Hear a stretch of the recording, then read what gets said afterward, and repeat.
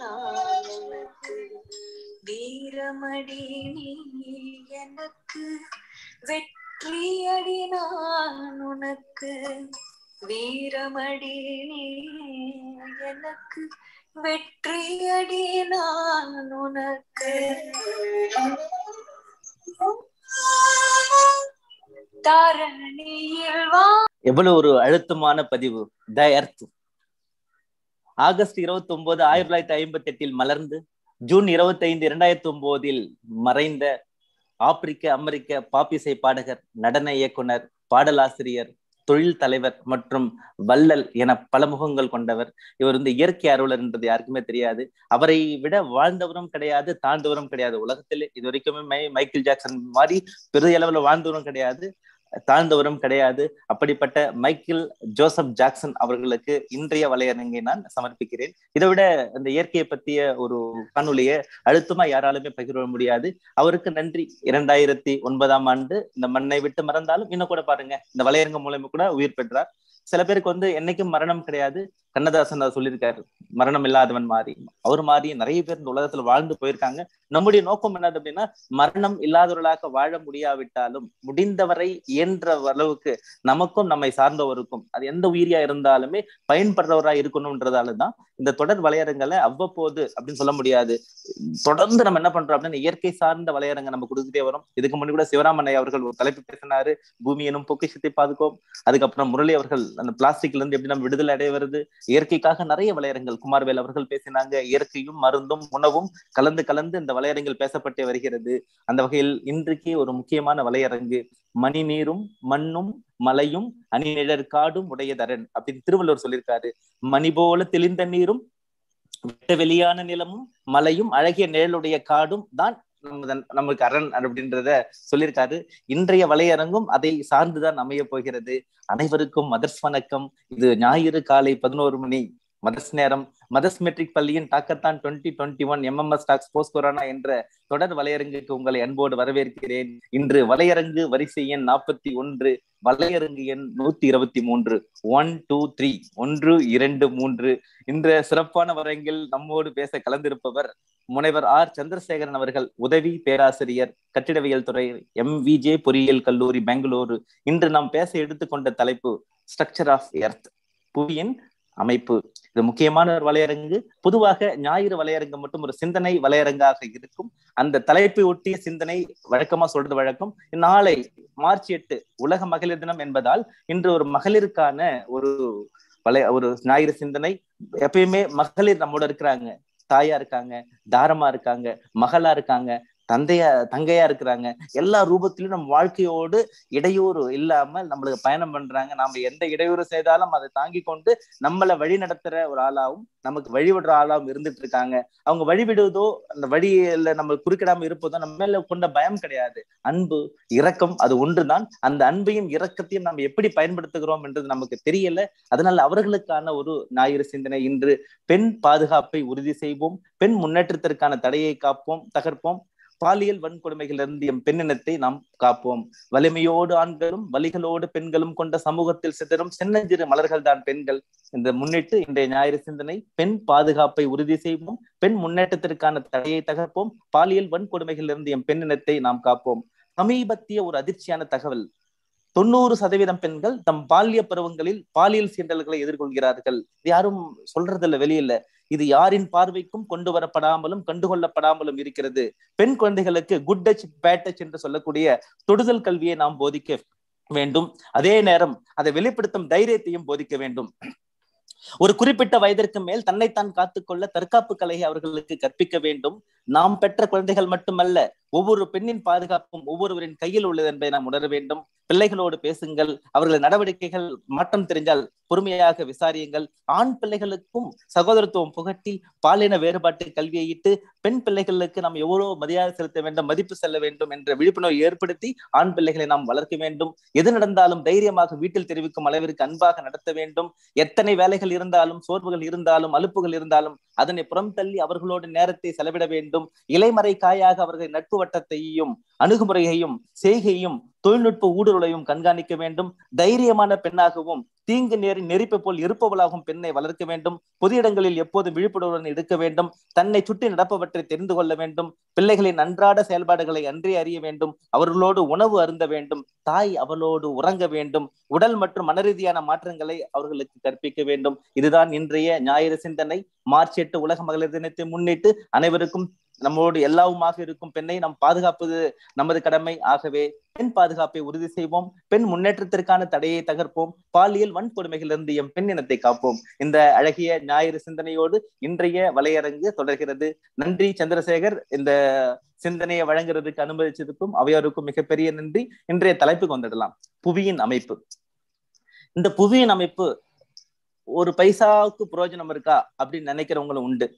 இன்றைய இயந்திரமிதமான சூழலில் எங்களை பத்தி யோசிக்கிறதுக்கு நேரம் இல்லை. இயற்கை பத்தி எங்களால எப்படி யோசிக்க முடியும்? சாதாரண நாளே முடியாது. இப்ப நான் அன்றாட வேலைக்கே நான் போராடிட்டு இருக்கேன். என் குழந்தைகளை பாக்குறதுக்கோ என்னை பத்தியும் என் குடும்பத்தை பத்தி யோசிக்கிறதுக்கு கூட நேரம் இல்லை. எனக்கு இந்த தலைப்பு தேவையா அப்படின்னு ஒரு புரிதல் இல்லாம ஒரு மக்கள் இருப்பாங்க.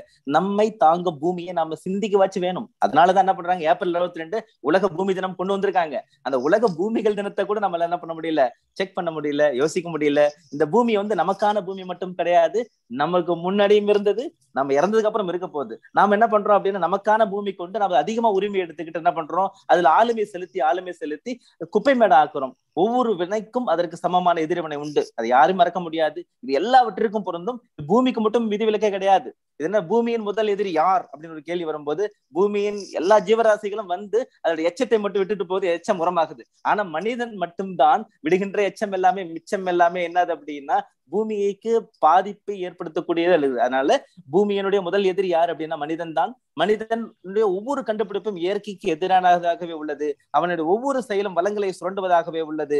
அவனுடைய ஒவ்வொரு செயலும் இந்த பூமி பந்தியை குப்பமேடாக்கும் நிகழ்விலேக இருக்கிறது. ஒரு சின்னதா இது எல்லாரும் இங்க கேள்விப்பட்டிருப்பீங்க, இருந்தாலும் நான் உங்களுக்கு சொல்லி தீரணும். என்னது அப்படின்னா, ஒரு பட்டிமன்ற பேச்சிலையோ நிறைய பேச்சாளர்கள் பகிர்ந்துட்டு இருக்காங்க. இருந்தாலும் உங்களுக்காக, கிளி வளர்த்தேன் பறந்து சென்றது, அணில் வளர்த்தேன் ஓடி போனது, மரம் வளர்த்தேன் இவை இரண்டும் சேர்ந்தது அப்படி சொல்லுவாங்க. இப்ப நம்ம பூமியை பாதுகாக்கிறது, மரம் நடுறதெல்லாம் எப்படி இருக்கு அப்படின்னா, சாலை ஓரத்துல என்ன பண்றான், ஒருத்தன் பல்ல நோண்டினே இருக்கான், ஒருத்தன் மூடிட்டு போயினே இருக்கான். இது தொடர்ந்து ரோடு ஃபுல்லா போயிட்டே இருக்கு. எல்லாம் பாக்குறாங்க, இதுக்கு தேவையில்லாம இவனுங்க ஒருத்தன் பல்ல நோண்டுறான், ஒருத்தன் பள்ளத்தை மூடுறான், எதுக்குன்னு கேட்டே போயிடுறாங்க. போயிட்டு ஏங்க என்னங்க நடக்குதுங்க, ஒருத்தவங்க பல்ல நோண்டி போறீங்க, ஒருத்தவங்க பல்ல மூடிட்டே போறீங்க, என்னதான் பண்றீங்க, வேலை ஏதாவது பண்றீங்களா? இல்ல எங்களுக்கு கவர்மெண்ட் வேலை கொடுத்துருக்கு, இல்ல என்ன பண்ணிட்டு இருக்கோம், 3 பேர் போட்டிருக்காங்க இந்த வேலைக்கு, ஒருத்தர் பல்ல நோண்டணும், ஒருத்தர் அதுல செடியை வைக்கணும், ஒருத்தர் பள்ளத்தை மூடணும், இன்னைக்கு 2வது ஆளு செடி வைக்கிற ஒரு லீவு, அதனால நாங்க என்ன பண்றோம், அவர் எங்க 2 வேலையும் பண்றோம், வேலை தடைப்படக்கூடாது இல்லையா, அதனால எங்க வேலையை நாங்க பண்ணிக்கிட்டு இருக்கோம். பல்ல நோண்டுறார் மூடுற 2வது செடி வைக்கிறவர் வரல, நாங்க என்ன பண்றது? அந்த அளவுக்கு தான் பூமியை பத்திய புரிதலும் உறவுகளை பத்திய புரிதலும் இப்ப இருக்கு. அந்த நிலை முழுமையாக மாற வேண்டும். ஒவ்வொரு வினைக்கும் எதிர்வினை உண்டு. அது எல்லாத்திலுமே எப்படி இருக்குன்னு தெரியல. ஆனா இயற்கை நம்மள சீண்ட ஆரம்பிச்சதுன்னா, நம்மளுக்கு பதில் கொடுக்க ஆரம்பிச்சது அப்படின்னா நம்மளால தாங்கவே முடியாது. சுனாமி போன்ற பேரழிவுகள் நம்ம பார்த்திருக்கோம். ஒண்ணுமே நிறைய விஷயங்கள் நம்ம என்ன பண்ண போறோம், பார்த்துட்டு இருக்கோம். இயற்கை என்ன பண்ணும் அப்படின்னா, தன்னைத்தான் காத்துக்கொள்ளும். நம்மளால காத்துக்கொள்ளும் அவசியம் இல்லை. தன்னைத்தான் காக்க இந்த இயற்கை முயற்சி எடுக்கும் போது நாமெல்லாம் இருக்க மாட்டோம், உலகமே இருக்காது. மறு சுழற்சிக்கு அது ஏற்பட்டு அது முழுங்க ஆரம்பிச்சது அப்படின்னா எவ்வளவு முழுங்கும் தெரியாது. கீழடி போன்ற எவ்வளவு இடத்துல 2000-3000 விடங்கள்லாம் கிடைக்கிற பாருங்க. அதெல்லாம் என்ன நினைக்கிறீங்க? இயற்கை நம்ம மேல் கொண்ட அந்த கோபம் தான் மறுபடியும் முழுங்கி புதுப்பித்து கொண்டிருக்கிறது. அதை கோபத்தை நாம் கிளப்பி கொண்டே இருக்கிறோம். நெகிழிவதியாகவும் நம்ம தினசரி வாழ்க்கையில இருக்கும் எச்சம், அது மக்காத அது மாதிரியான குப்பைகளால் மட்டும் நாம் பூமியை சீண்டி கொண்டே இருக்கிறோம். எல்லாருக்கும் ஒரு சின்ன கேள்வி இருக்கும் குழந்தைங்களுக்கு. அந்த கேள்வியோட நான் முன் வச்சு என்ன பண்றேன் அப்படின்னா, இந்த வலையரங்குக்கு இன்னைக்கு பேசப்பட உரையாளருக்கு வரும். எனக்கு ஒரு சின்ன வயசுல டவுட் இருந்தது, இப்பயும் நிறைய பேருக்கு இருக்கு. இந்த வலையரங்கம் முடியும் நிறைய பேர் எனக்கு போன் பண்ணாங்க, சார் எனக்கு நிறைய சின்ன வயசுக்குள்ள இருந்து எனக்கு டவுட் சார், இப்ப கூட எனக்கு தெரியல சார். இப்போ நம்ம பூமிக்கு மேல இருக்கோமா பூமிக்கு உள்ள இருக்கோமா சார்? ஒரு டவுட் சார். இந்த பூமிக்கு மேலேயே உள்ளே இருக்கிறோம் சார். இப்ப கீழே நம்ம மண்ணுல இருக்கோம், மண்ணை நோண்டினே போனா அதுக்கு கீழே என்னதான் சார் இருக்கும்? அந்த இயற்கை சீற்றான்னா சார், இயற்கைனா சாமிக்கு ஒப்பிடலாம் சொல்றாங்க, பூமாதேவிக்கு எல்லாம் சொல்றாங்கல்ல சார், அது ஏன் சார் அப்பப்ப இது மாதிரி எல்லாருக்குமே உயிர் வாங்குற மாதிரியான சில செயல்கள் எல்லாம் பண்ணுது? இயற்கை அழிவுனா என்ன சார்? பூகம்பம்னா என்ன சார்? இந்த சுனாமினா இப்பெல்லாம் கேள்விப்பட்டதில்லை, இப்ப மட்டும் வருது, அது மட்டும் ஏன் தான் சார் இருக்கு? இது மாதிரியான இயற்கை சீற்றங்கள் என்னென்னலாம் இருக்கு? எனக்கு பூமியை பொழந்து பார்க்கணும்னு ஆசையா இருக்கு, பூமிக்கு அடியில் என்ன இருக்குன்னு பார்க்கணும் ஆசையா இருக்கு, பூமிக்கு கீழே ஏதோ இருந்தா பூமிக்கு மேல என்ன இருக்கும் சார்? பூமி எப்படி சார் எந்த அச்சுல பார்த்து சுத்துது? அந்த பூமியோட வேகம் எப்படி ஒரே மாதிரி இருக்குமா இல்ல வேற மாதிரி இருக்குமா? அது மத்த கிரகங்கள்லாம் இருக்குன்றாங்க, அதோட உராயறதுக்கான வாய்ப்பு இருக்குதா இல்லையா?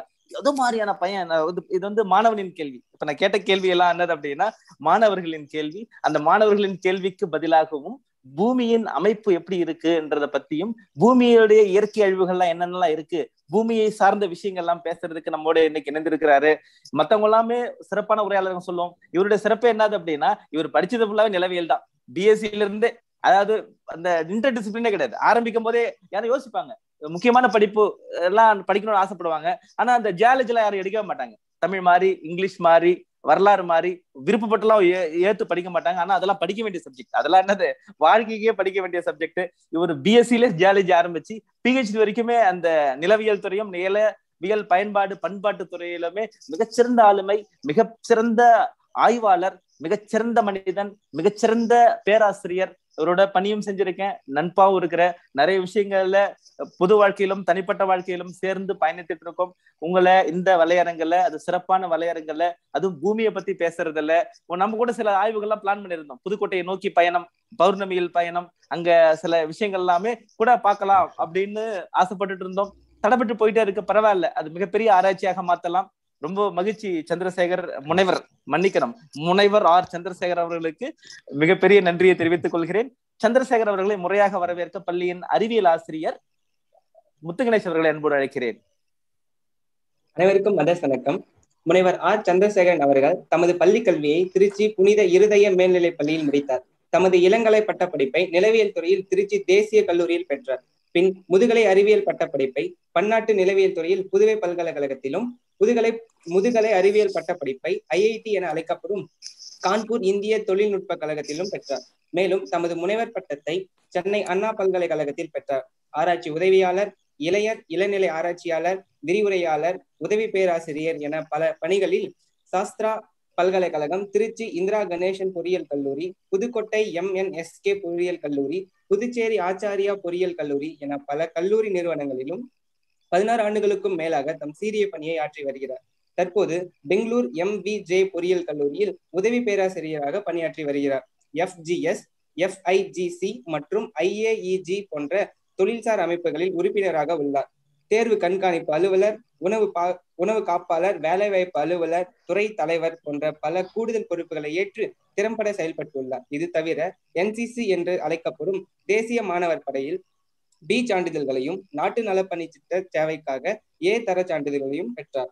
தொடர் ஓட்டம், நீளம் தாண்டுதல் போன்ற விளையாட்டுகளில் கலந்து கொண்டு பல பரிசுகளை பெற்றுள்ளார்.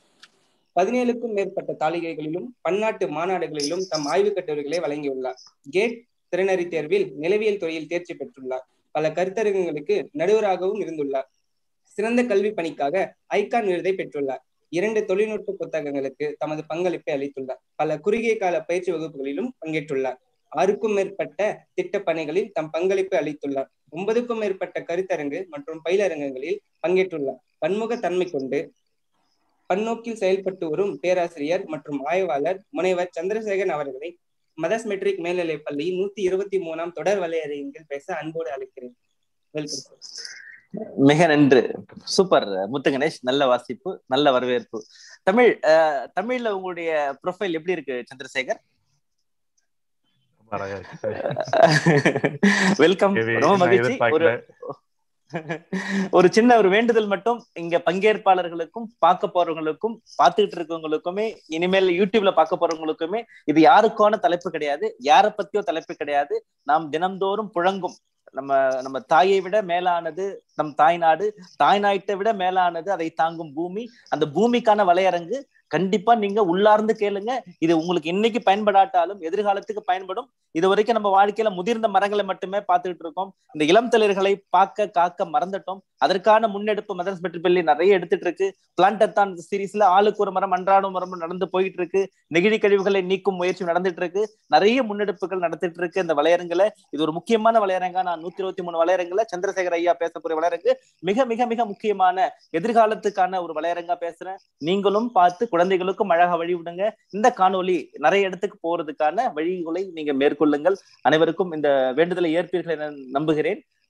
சந்திரசேகர், உங்க உரையை நீங்க தொடங்கலாம். ரொம்ப நன்றி உங்க நேரத்திற்கு. வணக்கம் சார். வணக்கம். முதலில் என்னுடைய நன்றிகளை தாளாளர் ஆர் மோகன் அவர்களுக்கும் டாக்டர் திருமலைவாசன் சார் அவர்களுக்கும் மற்றும் அவரோட பணிபுரிகின்ற பள்ளியில் பயின்ற அனைத்து மாணவர்களுக்கும் எனது மனமார்ந்த நன்றியையும் எனக்கு இந்த சந்தர்ப்பத்தை ஏற்படுத்தி கொடுத்த அனைவருக்கும் நன்றியை தெரிவித்துக் கொண்டு எனது உரையை தொடங்குகிறேன். முதலில் நான் சொல்ல விருப்பப்படுவது என்னவென்றால், நான் நார்மலாகவே எல்லாமே சொல்லிட்டு இருப்போம். பூமியை வந்து ஒரு தாயாக பார்த்து கொண்டு இருக்கிறோம். பூமி தாய் எப்பொழுதும் சொல்றோம். ஸோ அந்த பூமி தாயை நம்ம உண்மையாவே நம்ம எந்த அளவுக்கு அதை புரிந்து உள்ளோம், எந்த அளவுக்கு அதை பத்தி தெரிஞ்சிருக்குன்றத நம்ம உண்மையாவே முதல்ல கத்துக்கணும். அது எப்படி இருக்கு, அது என்ன நடந்துட்டு இருக்கு அப்படின்னு சொல்லிட்டு. ஆனா இந்த பூமி தாயை பத்தி பேசுறப்ப கரெக்டா இந்த பூமி தாயை பத்தி பூமி மெட்ரிக், அதாவது தாயின்னு சொல்றோம். இந்த தாய் மெட்ரிகுலேஷன் பள்ளி தான் அதை ஆரம்பிச்சிருக்கு. ஸோ உண்மையாவே அவங்களுக்கு ஒரு நன்றியை தெரிவித்துக் கொண்டு நான் என்னோட கருத்தரங்க தொடங்குகிறேன்.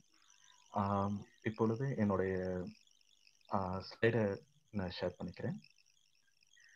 ஷேர் பண்ணிக்கலாமா sir? Yes sir, please go on. Okay.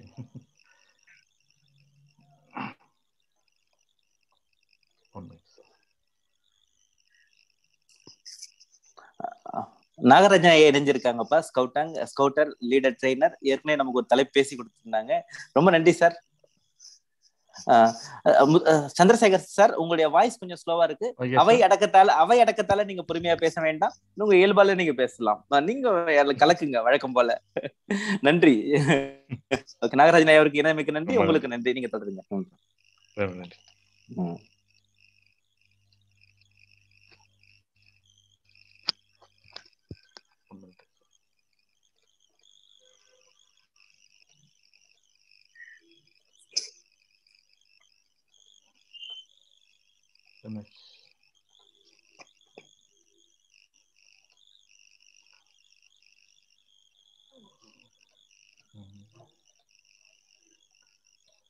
Sir, slide is visible, sir?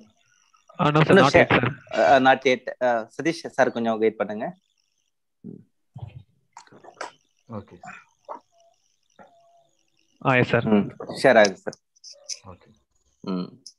Okay, thank you, sir. So, அனைவருக்கும் வணக்கம்.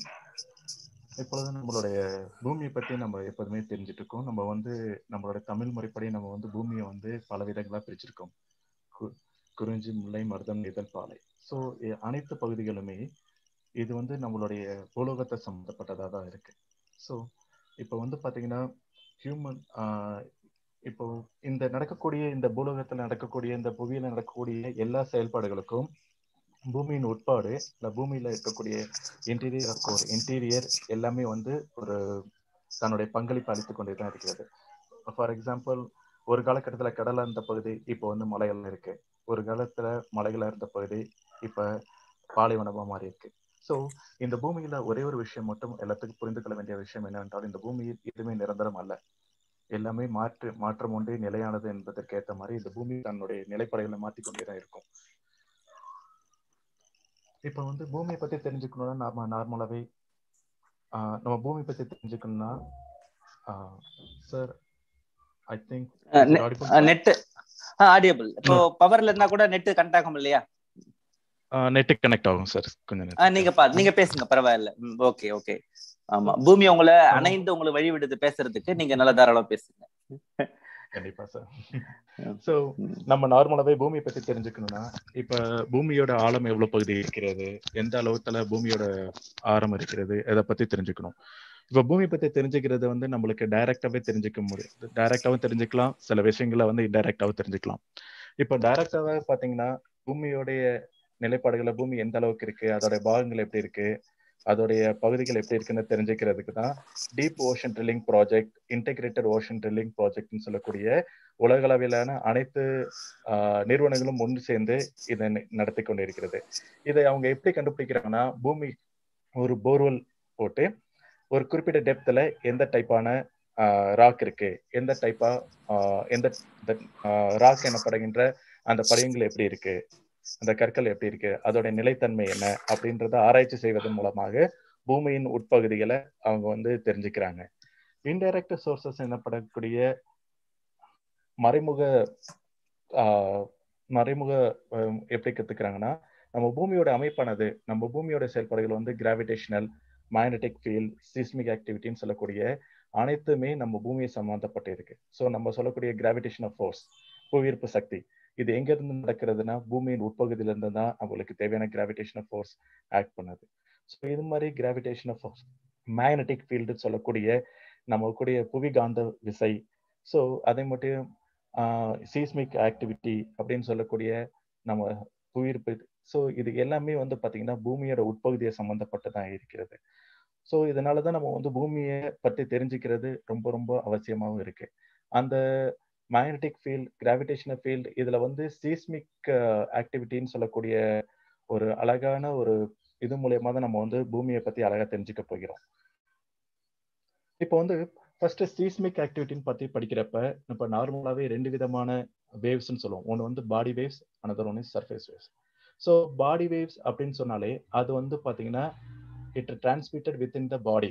ஸோ நம்ம கூடிய பூமியில இருக்கக்கூடிய அந்த லேயர்ஸ், டிஃப்ரெண்ட் லேயர்ஸ்லயே அது டிராவல் பண்ணும். அதை தான் பாடி வேவ்ஸ். ஸோ அது travel in all the direction. இப்போ ஒரு எர்த்குவேக் கிரியேட் ஆகிறப்ப அந்த எர்த்குவேக் எனர்ஜி ரிலீஸ் பண்ணும். அந்த எனர்ஜி தான் வேவ்ஸா டிராவல் ஆகும். அந்த வேவ்ஸ் வந்து எல்லா டைரக்ஷன்லையும் ஈக்குவலா டிராவல் ஆகும். ஸோ அதோடைய ஈக்குவலா டிராவல் ஆகிறப்ப அது பூமியில இருக்கக்கூடிய உட்பகுதியில டிராவல் ஆகிறப்ப அது பாடி வேவ்ஸ்ன்னு சொல்லுவாங்க. இது அது வந்து புறப்பகுதிகளுக்கு, அதாவது சர்ஃபேஸ்க்கு வரும்போது அதை வந்து சர்ஃபேஸ் வேவ்னு சொல்லுவாங்க. ஓகே, மொத்தம் ஆக்சுவலி பாடி வேவ்ஸ்ன்னு சொல்றது வந்து நம்ம பூமியில உள்ளர நடக்கக்கூடிய ஒரு வேவ்ஸ், அதாவது பி வேவ்ஸ் அண்ட் எஸ் வேவ்ஸ்ன்னு சொல்லுவாங்க. பி வேவ்ஸ்ன்னு சொல்றது வந்து பாத்தீங்கன்னா primary waves R push waves. S வேவ்ஸ்ன்னு சொல்றது secondary waves R shear waves. So B வேவ்ஸ்ன்றது primary waves. Primary வேவ்ஸ்னா that is அந்த வேவ்ஸ் தான் முதல்ல எப்போதுமே எர்த்குவேக்ஸ் கிரியேட் ஆனதுன்னா அந்த எர்த்குவேக்கு நம்ம சொல்லக்கூடிய அந்த எர்த்குவேக் கிரியேட் ஆகிறப்ப இந்த பி வேவ்ஸ் தான் ஃபர்ஸ்ட் சீஸ்மோகிராஃபிக் ஸ்டேஷனை அடையும். ஸோ அதனாலதான் இது வந்து பிரைமரி வேவ்ஸ்ன்னு சொல்லுவாங்க. இதோட வேகம் அதிகம். Secondary வேவ்ஸ்ன்றது shear waves R secondary waves. So எந்த ஒரு நம்ம புவி அதாவது நிலநடுக்கத்தை சம்பந்தப்பட்ட இடங்களை இது பண்றப்ப அந்த இடத்துல ரெண்டாவதா ரீச் ஆகிற ஒரு விஷயம் வந்து பாத்தீங்கன்னா எஸ் வேவ்ஸ்ன்னு சொல்லக்கூடிய shear waves. So it is also call it as shear waves R secondary waves. So B waves எப்போதுமே அதிவேகத்துல டிராவல் பண்ணும். செகண்டரி வேவ்ஸ் அது ஸ்லோவா டிராவல் ஆகும். இது ரெண்டுமே, இந்த ரெண்டு வேவுமே பாத்தீங்கன்னா பூமிக்கு அடியில நடக்கக்கூடிய, பூமிக்கு உட்பகுதியில நடக்கக்கூடிய டிராவல் பண்ணக்கூடிய வேகம், அதாவது சக்தி, அதாவது வந்து வேவ்ஸ், அலைகள். ஓகே, இதை தவிர ராலே வேவ்ஸ் அண்ட் லவ் வேவ்ஸ் சொல்லுவாங்க. அந்த ரெண்டு வேவ்ஸுமே பாத்தீங்கன்னா சர்ஃபேஸ் வேவ்ஸ் சொல்லுவாங்க. இப்போ வந்து பூமியோடைய உட்பகுதியில வந்து பாத்தீங்கன்னா இப்ப சீஸ்மிக் வேவ்னு சொல்லக்கூடிய அந்த பூமியோடைய உட்பகுதியில எப்படி டிராவல் பண்ணுது. இப்ப நான் ஆல்ரெடி சொல்லிட்டேன், பி வேவ்ஸ்ன்ற ஒரு சக்தி, ஒரு அலைகள் இருக்கு, எஸ் வேவ்ன்ற ஒரு அலைகள் இருக்கு. அந்த பி வேவ்ஸ்ன்றது பிரைமரி வேவ்ஸ், அதோட எனர்ஜி வந்து அதிகமா இருக்கும். இப்போ வந்து பாத்தீங்கன்னா அது வந்து நம்ம சொல்லக்கூடிய சாலிட், லிக்விட் அண்ட் ஸோ இது எல்லாத்துலயுமே சாலிட், லிக்விட் ரெண்டுத்துலயுமே அந்த பி வேவ்ஸ் டிராவல் பண்ணும். ஸோ அதுதான் பி வேவ்ஸ். ஆனா எஸ் வேவ்ஸ் வந்து பாத்தீங்கன்னா சாலிட்ஸ்ல மட்டும் தான் டிராவல் பண்ணும், லிக்விட்ஸ்ல டிராவல் பண்ணாது. ஸோ நம்மளுடைய இந்த பூமியை பத்தி தெரிஞ்சுக்கணும்னா நமக்கு வேற எந்த இதுவுமே கிடையாது. ஏன்னா நம்ம மேக்சிமம் நம்ம போர்வெல் போட்டிருக்கிறது வந்து பாத்தீங்கன்னா 9 கிலோமீட்டர். ஸோ அதுக்கு மேல எந்த போர்வெல் போட்டாலும் கீழே இருக்கக்கூடிய அழுத்தத்தின் காரணமாகவும் கீழே இருக்கக்கூடிய வெப்பத்தின் காரணமாகவும் எல்லா போர்வெலுமே ஃபெயிலியர் ஆயிடுது. ஸோ மெல்ட் ஆயிடுது. ஸோ அதனால நம்மளுடைய இன்டைரக்ட் மெத்தட் மூலியமா தான் நம்ம பூமியை பத்தி தெரிஞ்சுக்க முடியுது. ஸோ அதை தான் இப்போ வந்து இந்த சீஸ்மிக் வேவ்ஸ்ன்னு சொல்லக்கூடிய அந்த நம்ம நிலநடுக்கத்தினால் ஏற்படக்கூடிய அலைகள் மூலியமாக நம்ம கண்டுபிடிக்க முடியுது. ஸோ இந்த ப்ரீவேவ்ஸ் வந்து பார்த்தீங்கன்னா உங்களுக்கு இப்போ ஒரு எக்ஸாம்பிளாக கட்டியிருக்கேன். இப்போ வந்து இது ஒரு மீடியம், எல்லோ கலர் ஒரு மீடியம், ரெட் கலர் ஒரு மீடியமாக எடுத்துக்கும். இந்த ப்ரீவேவ்ஸ் வந்து ரெட் கலர் வந்து ஒரு லிக்விட்னு எடுத்துக்கிட்டோம்னா, அந்த ப்ரீவேவ்ஸ் வந்து பார்த்தீங்கன்னா ஒரு இடத்துல இருந்து இன்னொரு இடத்துக்கு டிராவல் பண்ணும். அதே மாதிரி அந்த எல்லோ கலர் பகுதியிலேருந்து ரெட் கலர் பகுதிகளுக்கு அந்த ப்ரீவேவ்ஸ் டிராவல் பண்றப்ப இருக்கக்கூடிய அடர்த்தியின் டென்சிட்டி டிஃபரன்ஸ்னால அதோடைய வேகம் குறையலாம் அல்லது கூடலாம். ஸோ இது வந்து லிக்விடா இருக்கனால அதோடைய வேகம் குறையுது. அதனால அதோட வேகம் குறைந்து திரும்பியும் அது வந்து அடுத்த பகுதிக்கு சென்றடைகிறது. ஸோ இது ஒரு பிவேவ்ஸோடைய ஒரு எப்படி டிராவல் பண்ணுது, ஒரு இடத்துல இருந்து பூமியோட ஒரு இன்னொரு பகுதி எப்படி டிராவல் பண்ணுது. ஒரு இடத்துல எர்த்குவேக்ஸ் கிரியேட் ஆனதுன்னா இதுக்கு எக்ஸாக்டா ஆப்போசிட் டைரக்ஷன் 180 டிகிரியில பூமியோட அடுத்த பகுதியில இருக்கக்கூடியதை வந்து ஆன்டி சென்டர்ன்னு சொல்லுவாங்க. அந்த ஆன்டி சென்டர்ல இந்த ஒரு இடத்துல ஏற்படக்கூடிய அந்த பூமி அதிர்வு எப்படி அதோட எஃபெக்ட் இருக்கு அப்படின்னு சொல்லி பாக்குறதுக்கு தான் நம்ம வந்து பிவேவ்ஸ் யூஸ் பண்ணிக்கிறோம். ஆனா இந்த எஸ்வேவ்ஸ் வந்து பாத்தீங்கன்னா ஒரே ஒரு விஷயம், எஸ்வேவ்ஸ் கேன் டிராவல், அது வந்து ஒரே ஒரு சாலிட்ஸ்ல மட்டும் தான் டிராவல் பண்ணும், லிக்விட்ஸ்ல டிராவல் பண்ணாது. ஸோ அப்போ இந்த எஸ்வேவ்ஸ் வந்து இந்த சாலிடு எனப்படக்கூடிய இந்த எல்லோ கலர் பார்ட்ல மட்டும் தான் டிராவல் பண்ணுது. இது ஃபர்தரா லிக்விட் இது லிக்விட் பார்ட்ல இது டிராவல் பண்ணல. ஸோ இந்த இரண்டு அலைகளை வச்சுதான் நம்ம பூமியை வந்து அழகா பிரிச்சிருக்கோம். ஸோ எர்த்குவேக்ஸ் ஜெனரேட் ஆகிறப்ப நார்மலாவே எர்த்குவேக்ஸ் எங்க சார் ஏற்படுது, எல்லாத்துக்குமே ஒரு டவுட் தான். ஸோ எர்த்குவேக்ஸ் வந்து பாத்தீங்கன்னா நம்ம சொல்லக்கூடிய பிளேட் டெக்டானிக்ஸ்ன்னு சொல்லக்கூடிய அந்த பவுண்டரிஸ்ல ஏற்படக்கூடியது தான் எர்த்குவேக்ஸ். ஓகே, நார்மலா ஒவ்வொரு பிளேட்டுமே ஒவ்வொரு நிலத்தட்டுக்களுமே ஒவ்வொரு பகுதியை நோக்கி நகர்ந்து கொண்டே இருக்கிறது.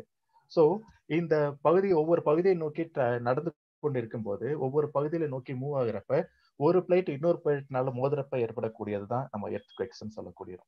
ஓகேங்களா? அது மட்டும் இல்லாம கீழே இருக்கக்கூடிய எனர்ஜி அதிகமா இருக்கக்கூடியப்ப அதுல ஏற்படக்கூடிய எனர்ஜி ரிலீஸ் தான் எர்த்குவேக்ஸ் வேவ்ஸ், அதாவது நம்ம சொல்லக்கூடிய சீஸ்மிக் வேவ்ஸ்ன்னு சொல்றோம்.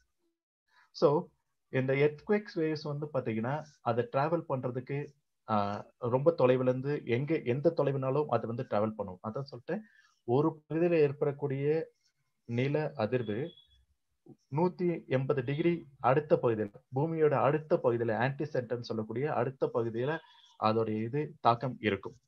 ஓகேங்களா? ஸோ இதைதான் நான் வந்து பிவேவ்ஸ், எஸ்வேவ்ஸ், ஷேடோ ஜோன் சொல்றேன். நம்மளுடைய பூமியை வந்து 3 பகுதியெல்லாம் பிரிச்சிருப்போம்: crust, mantle and core. So இந்த டயக்ராம் உங்களுக்கு அழகா நான் சொல்றேன். இந்த டயக்ராம் பாத்தீங்கன்னா ஒவ்வொரு அலைகள் ஒரு பகுதியில இருந்து இன்னொரு பகுதிக்கு ஒரு பருமனா இருக்கக்கூடிய ஒரு பொருள் இருந்து இன்னொரு அடர்த்தி உள்ள பொருளுக்கு டிராவல் பண்ணும்போது அதோடைய பருமன அடர்த்தியை பொறுத்து அதோடைய வேகம், அதோடைய இது குறையும் அல்லது கூடலாம்.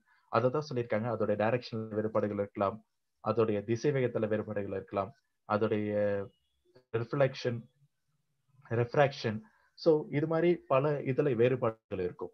ஸோ ஒரு மீடியத்துல இருந்து இன்னொரு மீடியத்துக்கு அதை டிராவல் பண்றப்ப அந்த மீடியத்துல இருக்கக்கூடிய அந்த அடர்த்தியின் வேறுபாடுகள் காரணமாக அது வந்து மாறுதல்கள் இருக்கும். ஸோ இதை வச்சுதான் நம்மளுடைய பூமியோட பகுதியை நம்ம வந்து 3 விதமா பிரிச்சிருக்கோம். ஒன்று வந்து crust, mantle and core. So இப்போ வந்து பாத்தீங்கன்னா இப்போ வந்து இங்க வந்து எபி சென்டர். இப்போ நார்மலாவே எங்க எர்த்குவேக்ஸ் உருவாகுதோ அது வந்து பாத்தீங்கன்னா ஃபோக்கஸ். இப்ப எந்த இடத்துல வந்து ஃபோக்கஸ்ன்னு சொல்லக்கூடிய எஃப்னு சொல்லுவாங்க, எந்த இடத்துல எர்த்குவேக் கிரியேட் ஆகுதோ அந்த பாயிண்ட், அந்த டெப்த், அந்த இடத்துல பேரு வந்து ஃபோக்கஸ் எஃப்னு சொல்லுவாங்க. அதோடைய அதுக்கு அப்படியே மேல அது கீழே வந்து ஒரு 30 கிலோமீட்டர்ல எர்த்குவேக் கிரியேட் ஆகுதுன்னா அப்சல்யூட்லி அதுக்கு மேல சர்ஃபேஸ்ல அது வரக்கூடிய கனெக்ட் ஆகிற பிளேஸ்க்கு வந்து எபி சென்டர்னு சொல்லுவாங்க. எபி சென்டர்ன்றது நம்மளுடைய பூமியோடைய பகுதியில் இருக்கக்கூடியது, எர்த்குவேக்ஸ்ன்றது பூமிக்கு அடியில ஏற்படக்கூடிய இடத்துல இருக்கக்கூடியது. ஸோ ஃபோக்கல் டெப்த் அப்படின்னு சொல்லுவாங்க. ஃபோக்கல் டெப்த்ன்னு சொன்னாங்கன்னா அந்த எபி சென்டருக்கும் சர்ஃபேஸுக்கும் எந்த இடத்துல எர்த்குவேக் கிரியேட் ஆனதோ அதுக்கு ரெண்டுத்துக்கும் உள்ள தொலைவை தான் ஃபோக்கல் டெப்த் அப்படின்னு சொல்லுவாங்க. ஸோ ஃபோக்கல் டெப்த்தை வச்சுதான் நம்ம வந்து சீஸ்மிக், அதாவது எர்த்குவேக்ஸை வந்து 3 விதமாக பிரிக்கலாம். ஒன்று வந்து பார்த்தீங்கன்னா shallow seismic, intermediate seismic and dish shallow earthquake, intermediate earthquake and deep earthquakes. So 30-70 kilometre கீழே இருந்ததுன்னா அது ஷாலோ எர்த்குவேக்ஸ், 70 to 300 கிலோமீட்டர்ல வந்தா டீப் இன்டர்மீடியட் எர்த்குவேக், 300 கிலோமீட்டருக்கு ஆழத்துல ஏற்பட்டதுன்னா அது பிறகு டீப் எர்த்குவேக்ஸ்ன்னு சொல்லி நம்ம வந்து பிரிக்க முடியும். ஸோ இங்க வந்து பாத்தீங்கன்னா இந்த எபி சென்டர்ல இருந்து அந்த டிராவல் ஃபோக்கஸ்ல இருந்து அந்த எனர்ஜி டிராவல் ஆகுறப்ப பாத்தீங்கன்னா இந்த பி வேவ்ஸ்ன்னு சொல்லக்கூடியதை கருப்பு கலர் கோடாகவும் இந்த எஸ் வேவ்ஸ் சொல்லக்கூடியதை red yellow colour கோடாகவும் காட்டப்பட்டிருக்கிறது.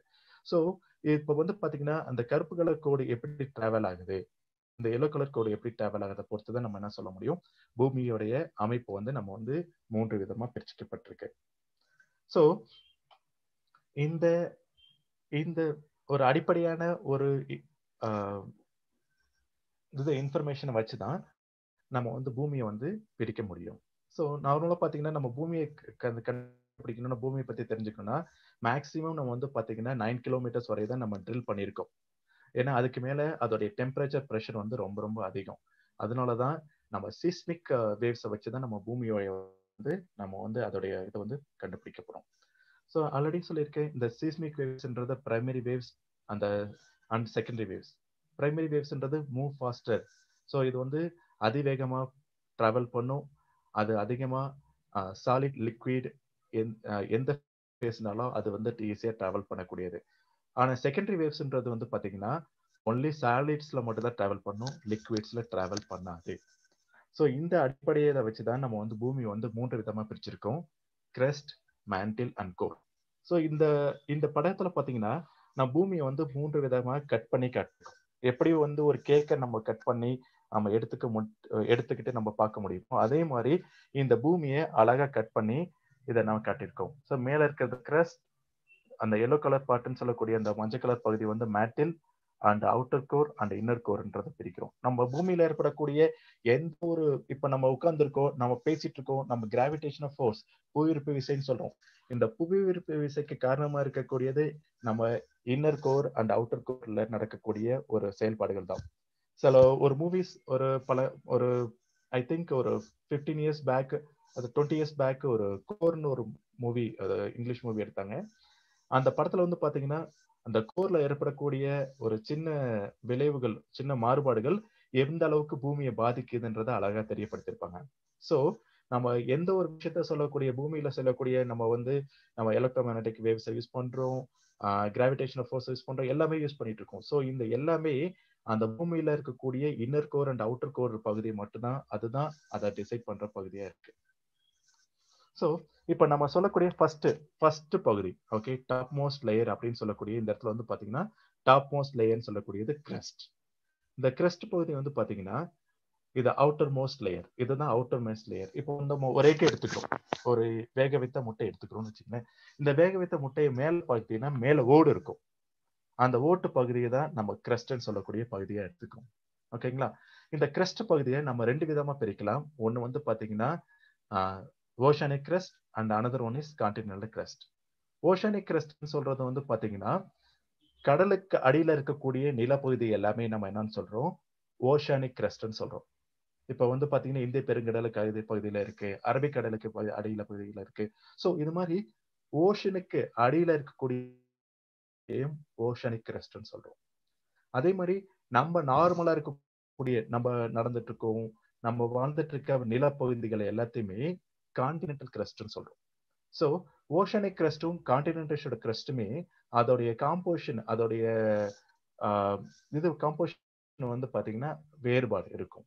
So oceanic crust, continental கிரஸ்ட்டை வந்து சயால் சொல்லுவோம், சிலிக்கா அண்ட் அலுமினியம் ரிச். நம்ம சிலிக்கா அதிகமா இருக்கறனால தான் இப்ப குவார்ட்ஸ்ன்னு சொல்லக்கூடிய கனிமங்கள் அதிகமா இருக்கு, பாக்சைட், அலுமினியம் அதிகமா இருக்கு. ஸோ எல்லா பகுதியிலுமே நம்ம சர்ஃபேஸ்ல வந்து அதிகமா இருக்கும். ஸோ சிலிக்கா அண்ட் அலுமினியம் அதிகமா இருக்கக்கூடிய பகுதி தான் நம்மளுடைய கான்டினென்டல் கிரஸ்ட். ஓஷன் கிரஸ்ட் பாத்தீங்கன்னா சிலிக்கா அண்ட் மெக்னீசியம் அதிகமா இருக்கும்.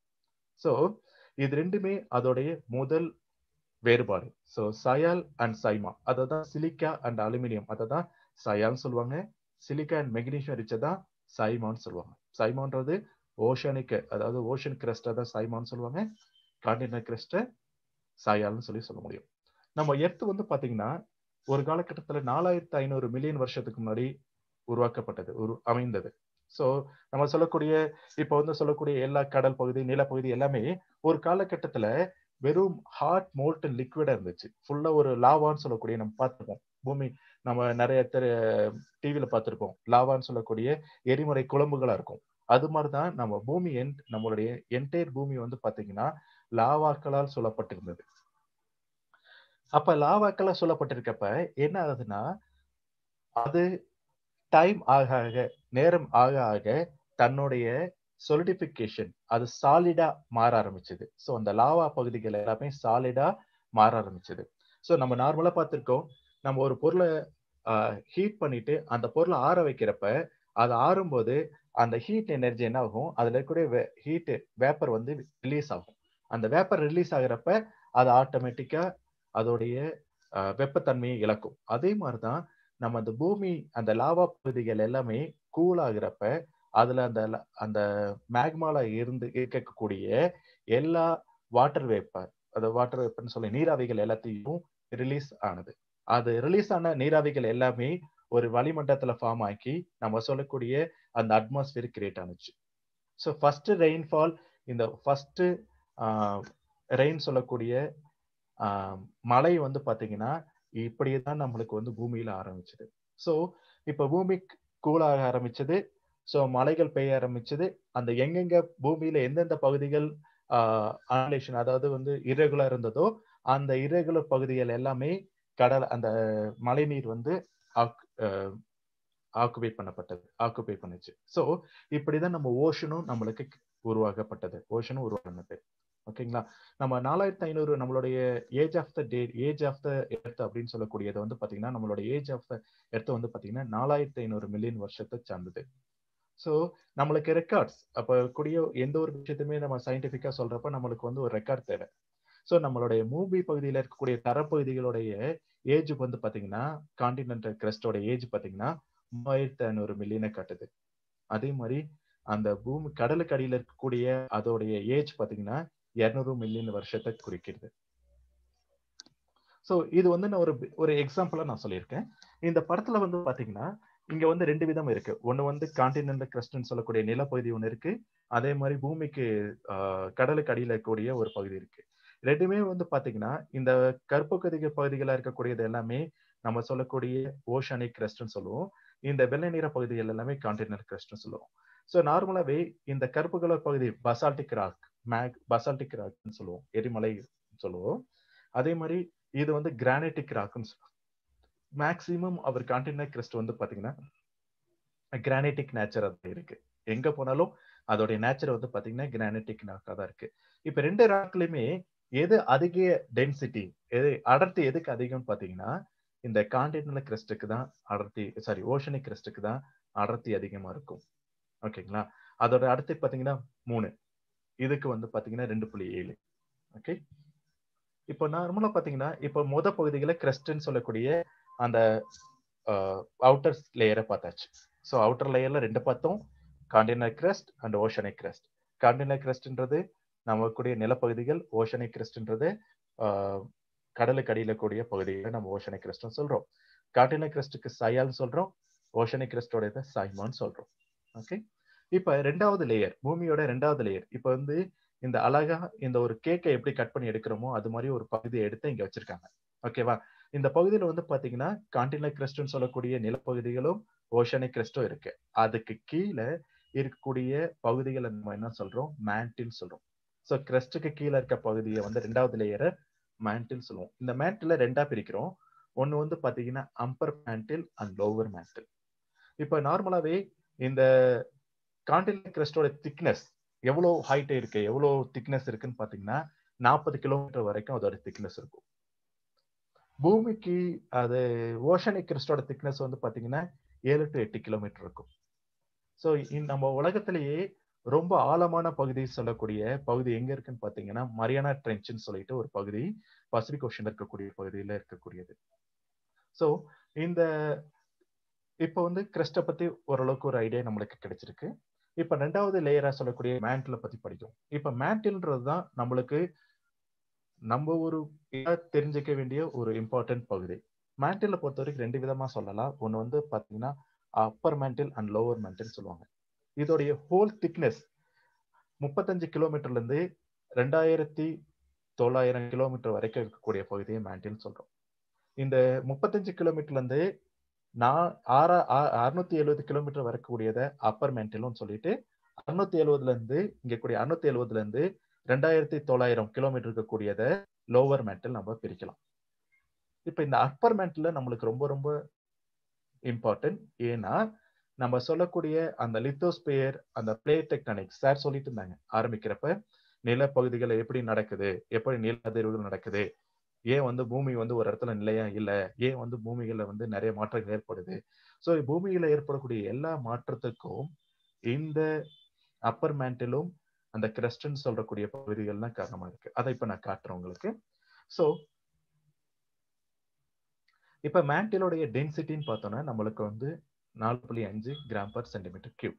ஓகே, ஸோ இந்த அப்பர் மேண்டில் வந்து பாத்தீங்கன்னா இது வந்து கான்டினென்டல் கிரஸ்ட்னு சொல்லக்கூடிய பகுதி, இது ஓஷனிக் கிரஸ்ட்னு சொல்லக்கூடிய பகுதி. இந்த கான்டினென்டல் கிரஸ்டையும் இந்த அப்பர் மேண்டிலையும், அதாவது டாப் கான்டினென்டல் கிரஸ்ட் நம்ம ஜீரோன்னு சொல்லுவோம். ஜீரோல இருந்து கீழே இருக்கக்கூடிய 100 கிலோமீட்டர் திக்னஸ் வரைக்கும் என்னன்னு சொல்லுவாங்கன்னா லித்தோஸ்பியர் அப்படின்னு சொல்லுவாங்க. அதுக்கு பேரு லித்தோஸ்பியர்னு சொல்லக்கூடியது. லித்தோஸ்பியர்ன்றது ஒரு பகுதி, நிலப்பகுதி. அந்த லித்தோஸ்பியர் பாத்தீங்கன்னா கீழே வந்து பாத்தீங்கன்னா ஒரு பிளாஸ்டிக் ஆஸ்தனோஸ்பியர் அப்படின்னு ஒண்ணு இடம் இருக்கு இந்த இடத்துல. இந்த பிளாஸ்டிக் ஆஸ்தனோஸ்பியர்ன்றது ஒரு லிக்விட். இப்ப நம்மள இருக்கக்கூடிய பகுதிகள் வந்து ஒரு ஃப்ளோட் ஆயிட்டு இருக்கு. ஒரு மரப்பலகை எடுத்து ஒரு தண்ணியில போட்டீங்கன்னா மரப்பலகை எப்படி ஃப்ளோட் ஆகும், அது மாதிரி இந்த நம்ம சொல்லக்கூடிய இந்த லித்தோஸ்பியர் வந்து அந்த ஆஸ்தனோஸ்பியர்ல ஃப்ளோட் ஆயிட்டே இருக்கு.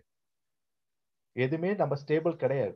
நம்மளுடைய நிலப்பகுதியில வந்து எல்லாமே மூவ் ஆயிட்டே இருக்கு, ஃப்ளோட் ஆயிட்டே இருக்கு. ஒரு கீழே இருக்கக்கூடிய அந்த ஆஸ்தனோஸ்பியர்ல ஃப்ளோட் ஆயிட்டே இருக்கு. ஸோ இந்த பிளாஸ்டிக் ஆஸ்தனோஸ்பியர்ல தான் இந்த lithosphere part, entire lithosphere part வந்து ஃப்ளோட் ஆயிட்டு இருக்கு. ஓகே, இப்போ லித்தோஸ்பியர் வந்து பாத்தீங்கன்னா நம்ம லித்தோஸ்பியர்னு சொல்லக்கூடியது 12 மேஜரா இருக்கக்கூடிய லித்தோஸ்பியரா நம்ம டிவைட் பண்ணிருக்கோம். பூமியை 12 தட்டுக்களாக பிரிக்கப்பட்டிருக்கு. 12 மிகப்பெரிய தட்டுக்களாக பிரிக்கப்பட்டிருக்கு, 30 மிகச்சிறிய திட்டுகளாகவும் பிரிக்கப்பட்டிருக்கு. ஓகே, ஸோ இதோட திக்னஸ் வந்து பாத்தீங்கன்னா ஆல்மோஸ்ட் 100 கிலோமீட்டர் வரைக்கும் அதோட திக்னஸ் இருக்கும்.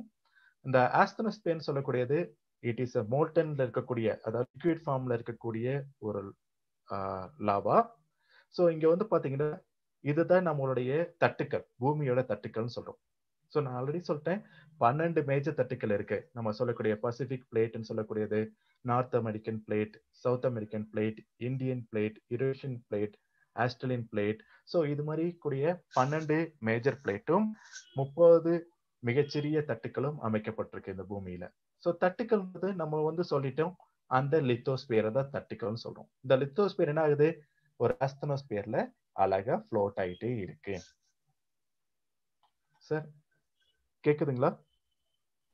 Yes sir. Clear. Okay, so lithosphere வந்து ஆஸ்தனோஸ்பியர்ல ஃப்ளோட் ஆயிட்டே இருக்கு. இப்போ வந்து பாத்தீங்கன்னா இந்த ஆஸ்தனோஸ்பியர் வந்து பாத்தீங்கன்னா ஸோ நம்ம வந்து ஹை டெம்பரேச்சரா இருக்கக்கூடிய ஒரு பகுதி, மெல்டிங் ஆஃப் ராக்ஸ் மெல்ட் ஆகக்கூடிய இடம், கன்வெக்ஷன் கரண்ட்ஸ் அதிகமா இருக்கக்கூடியது. இப்ப இந்த பிளேட் டெக்டானிக்ஸை நான் இன்னொரு டாபிக்கா நான் உங்களுக்கு அழகா எக்ஸ்பிளைன் பண்றேன். இப்ப நான் பூமியோடைய உட்பாரத்தை பத்தி நடத்திட்டு அடுத்தது இந்த பிளேட் எப்படி மூவ் ஆகுது, எப்படி டைரக்ஷன்ல மூவ் ஆகுதுன்றத நம்ம அடுத்து இந்த பகுதியிலே இதை தொடர்ந்த பகுதியிலே நம்ம பார்ப்போம். ஸோ அடுத்த ரெண்டாவது பகுதி அப்பர் மேண்டில பார்த்தாச்சு. அப்பர் மேண்டில தான் நம்ம என்ன சொல்றோம், லித்தோஸ்பியர்னு சொல்றோம். அதுலயே இன்னொரு பகுதியை வந்து ஆஸ்தனோஸ்பியர்னு சொல்லியிருக்கோம். ஸோ அது கீழே இருக்கக்கூடிய அந்த லோவர் மேண்டில வந்து பாத்தீங்கன்னா நியர்லி 670 இதை வந்து 670ல இருந்து 2900 கிலோமீட்டர் வரக்கூடிய திக்னஸ் வந்து நம்ம என்ன சொல்றோம், இந்த லோவர் மேண்டில் சொல்றோம்.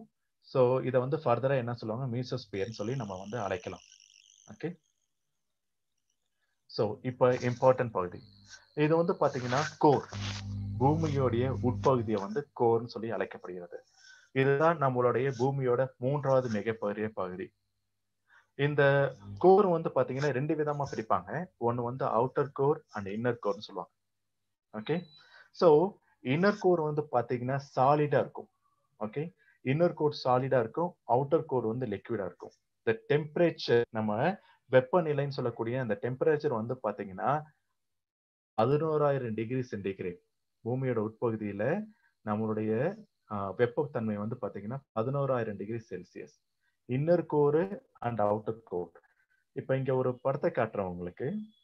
ஸோ இந்த இன்னர் கோர்னு சொல்லக்கூடிய இந்த பகுதியில் இருக்கக்கூடிய இது வந்து பாத்தீங்கன்னா இன்னர் கோர், இது அவுட்டர் கோர். இன்னர் கோர்னு சொல்லக்கூடியது சாலிடாகவும், அவுட்டர் கோர் வந்து லிக்விடாகவும் இருக்கும்.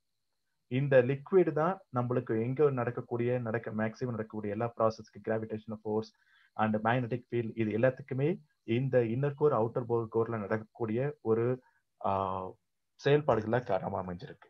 ஓகே, இப்போ வந்து பாத்தீங்கன்னா inner core and outer core எப்படி பிரிக்கலாம்னு பாத்தீங்கன்னா, இன்னர் கோர் வந்து பாத்தீங்கன்னா, ஓகே இது ஆக்சுவலி நான் இங்க சொல்லிடுறேன். ஸோ இன்னர் கோர் வந்து பாத்தீங்கன்னா, இந்த இன்னர் கோர் வந்து சாலிடா இருக்கும், அவுட்டர் கோர் வந்து லிக்விடா இருக்கக்கூடிய பகுதிகளா இருக்கு.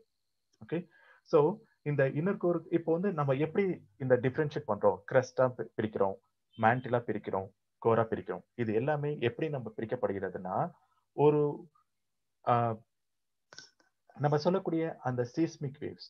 ஸோ அந்த சீஸ்மிக் வேவ்ஸ் டிராவல் பண்றப்ப, ஒரு பகுதியிலிருந்து இன்னொரு பகுதிக்கு டிராவல் பண்றப்ப அதோடைய டென்சிட்டி எல்லாம் கண்டிப்பா அந்த அதோடைய திசை வேகத்துல எந்த மாறுபாடுகள் எல்லாமே அப்படியே டிராவல் ஆகும். ஓகேங்களா?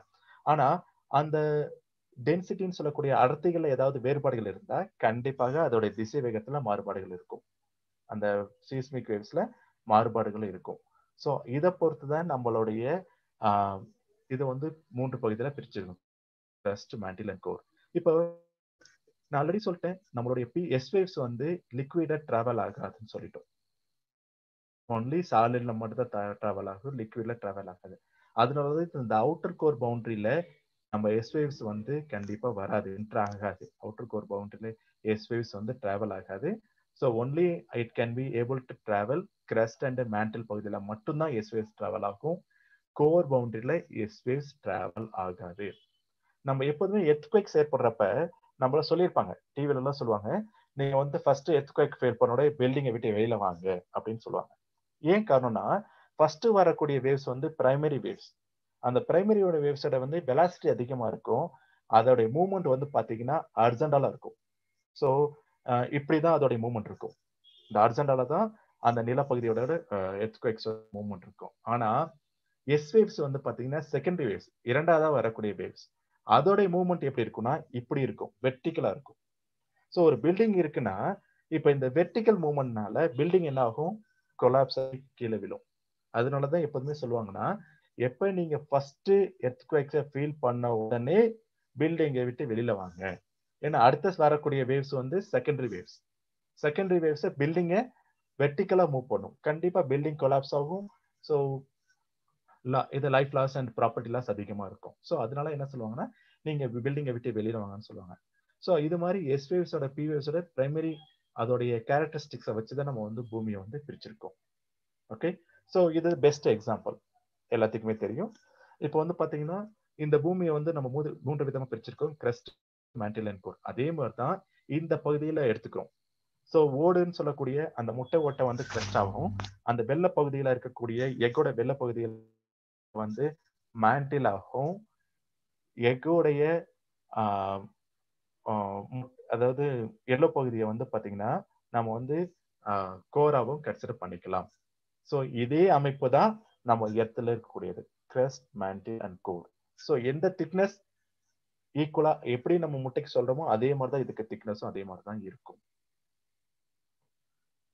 ஸோ இது வந்து நான் ஜென்ரலாவே இப்ப நான் நடத்தின கிரஸ்ட், மேண்டில் அண்ட் கோர் ஒரே விஷயத்துல அழகா ஒரு படத்துல சொல்லணும்னா, இங்க வந்து பாத்தீங்கன்னா crust and mantle. So first நீங்க பாத்தீங்கன்னா கிரஸ்ட் அண்ட் மேண்டில். கிரஸ்ட் வந்து பாத்தீங்கன்னா சயால் சொல்றோம், மேண்டில வந்து சயல் அண்ட் சைமான் சொல்றோம். ஸோ கிரஸ்டுக்கும் மேண்டிலுக்கு இருக்கக்கூடிய ஒரு டிஸ்கண்டினியூட்டி வேறுபாடுகளை வந்து மொஹரபிக் டிஸ்கண்டினியூ சொல்றோம். இங்க பாருங்க எவ்வளவு அழகா கிரெஸ்ட் அண்ட் மேண்டில சொல்றோம். இதுக்கடுத்த டாப் 100 கிலோமீட்டர்ஸை நம்ம லித்தோஸ்பியர்னு சொல்றோம். அந்த லித்தோஸ்பியர் தான் இந்த ஆஸ்தனோஸ்பியர்னு சொல்லக்கூடிய ஒரு ஆரஞ்சு கலர் பகுதியில ஃப்ளோட் ஆகிட்டு இருக்கு. ஸோ இந்த லித்தோஸ்பியரும் ஆஸ்தனோஸ்பியரும் கிரெஸ்ட் அண்ட் மேண்ட் அப்பர் மேண்டில சார்ந்த பகுதிகளாக தான் இருக்கு. ஸோ இந்த அதுக்கு அடுத்த பகுதி வந்து பாத்தீங்கன்னா 2900 வரைக்கும் மேண்டில் எக்ஸ்டெண்ட் ஆகுது. 2900 இருந்து 6371 கிலோமீட்டர் வரைக்கும் அதோட இன்னர் கோர் இருக்கு, அதோட கோர் பவுண்டரி இருக்கு. ஸோ இந்த கோரை வந்து ரெண்டா பிரிக்கலாம். ஒன்று வந்து outer core and inner core. Outer core is liquid, inner core is solid. So இதை தான் நம்ம வந்து இது வரைக்கும் முன்னாடி இருக்கக்கூடிய பகுதிகளை பார்த்தோம்.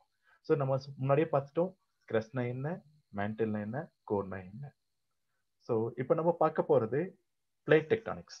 ஸோ இந்த பிளேட் டெக்டானிக்ஸ் வந்து பாத்தீங்கன்னா எப்படி பூமியோட தன்மைகள் இருக்கு, எப்படி பூமிகள் வந்து தன்னுடைய நிலைப்பாட்டை மாத்திக்கிட்டே இருக்கு.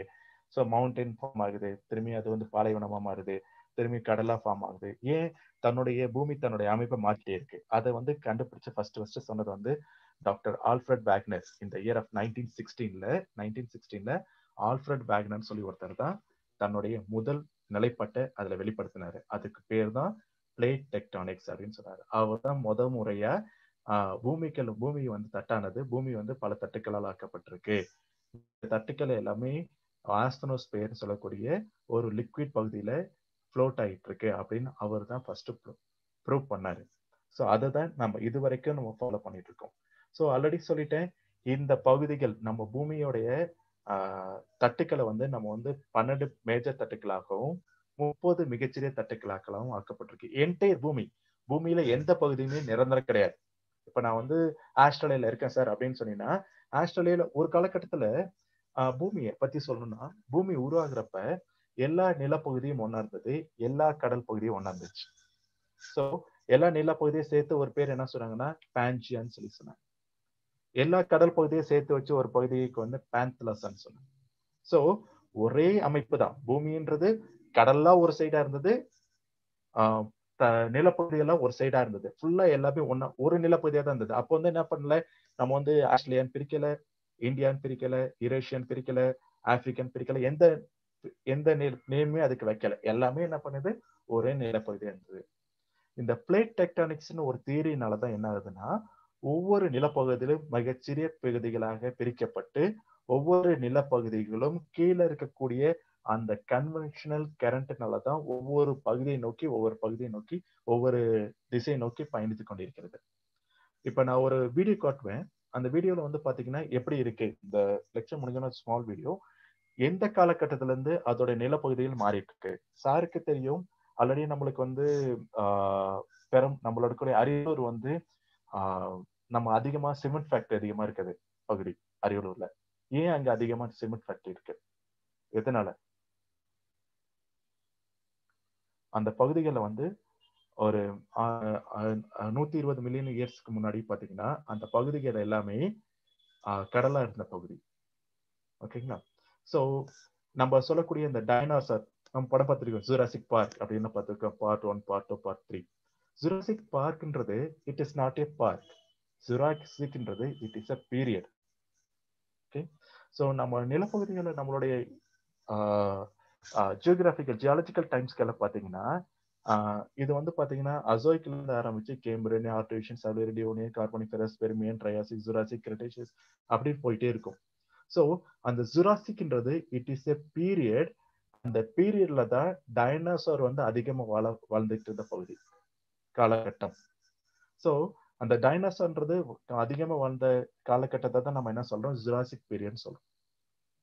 இப்ப இருக்கக்கூடிய பகுதியில வந்து யார் டாமினேட் அதிகமா இருக்குன்னு பார்த்தா ஹியூமன் லைஃப் டாமினேஷன் இருக்கு. ஒரு காலகட்டத்துல ஃபிளவரிங் பிளான்ட் அதிகமா இருந்தது. ஒரு காலகட்டத்துல ஃபிஷஸ் மீன்கள் அதிகமா இருந்தது. ஸோ இது மாதிரி இந்த பூமிகள்ல ஒரு காலகட்டத்துல ஒவ்வொரு ஜந்துக்கள் அல்லது எது வேணாலும் எடுத்துக்கலாம், நம்ம ஜந்துக்களாவே நம்ம கருத்து ஒவ்வொரு ஜந்துக்கள் ஒவ்வொரு உயிரினங்கள் வந்து அதிக அளவுல இருந்தக்கூடிய காலகட்டங்கள். ஸோ அந்த ஜுராசிக் பீரியட், கிரிட்டேஷியஸ் பீரியட்னு சொல்லக்கூடிய அந்த காலகட்டத்துல தான் நம்ம அரியலூர் பகுதியை வந்து கடலா இருந்தது. ஸோ நம்மளுடைய மரைன் டிரான்ஸ்கிரேஷன் அண்ட் ரெகுலேஷன். இப்போ நம்ம சொல்றோம், இப்போ வந்து குளோபல் வார்மிங்லயும் நான் இதை கொண்டு வரணும்னு ஆசைப்படுறேன். ஸோ நம்ம சொல்லக்கூடிய இந்த குளோபல் வார்மிங் அப்படின்னு சொல்லக்கூடிய அந்த குளோபல் வார்மிங் நேச்சுரலா இல்லது ஆர்டிஃபிஷியலா? சார் ஒரு ஸ்மால் கொஸ்டின் உங்களுக்கு. நம்ம குளோபல் வார்மிங்ன்றது சொல்லக்கூடியது நேச்சுரலா ஆர்டிஃபிஷியலா சார்? உங்க பாயிண்ட் ஆஃப் குளோபல் வார்மிங் வந்துட்டு கண்டிப்பா ஆர்டிபிஷியல் தான். ஏன்னா நம்ம இயற்கையே அதோட இவ்வளவு தூரம் இது பண்ணா கூட நாம செய்யக்கூடிய மாசுக்கள் எல்லாமே என்ன பண்ணும் அப்படின்னா அது அதிக வேகமா போறதால மாசும் அடையுது, வார்மிங் அதிகமா வருது, சூடாக்குது. அது குறிப்பா அந்த மொபைல்லாம் பண்றோம் இல்லையா, அது வந்து குளோபல் வார்மிங்கும் தாண்டி ஒரு விஷயம் வரப்போதான். அது என்னது அப்படின்னா பூகம்பம்லாம் தாண்டி மோசமானது என்ன, எலக்ட்ரோ மேக்னெட்டிக் ஸ்டார்ம் அப்படின்னு ஒண்ணு வருதான்.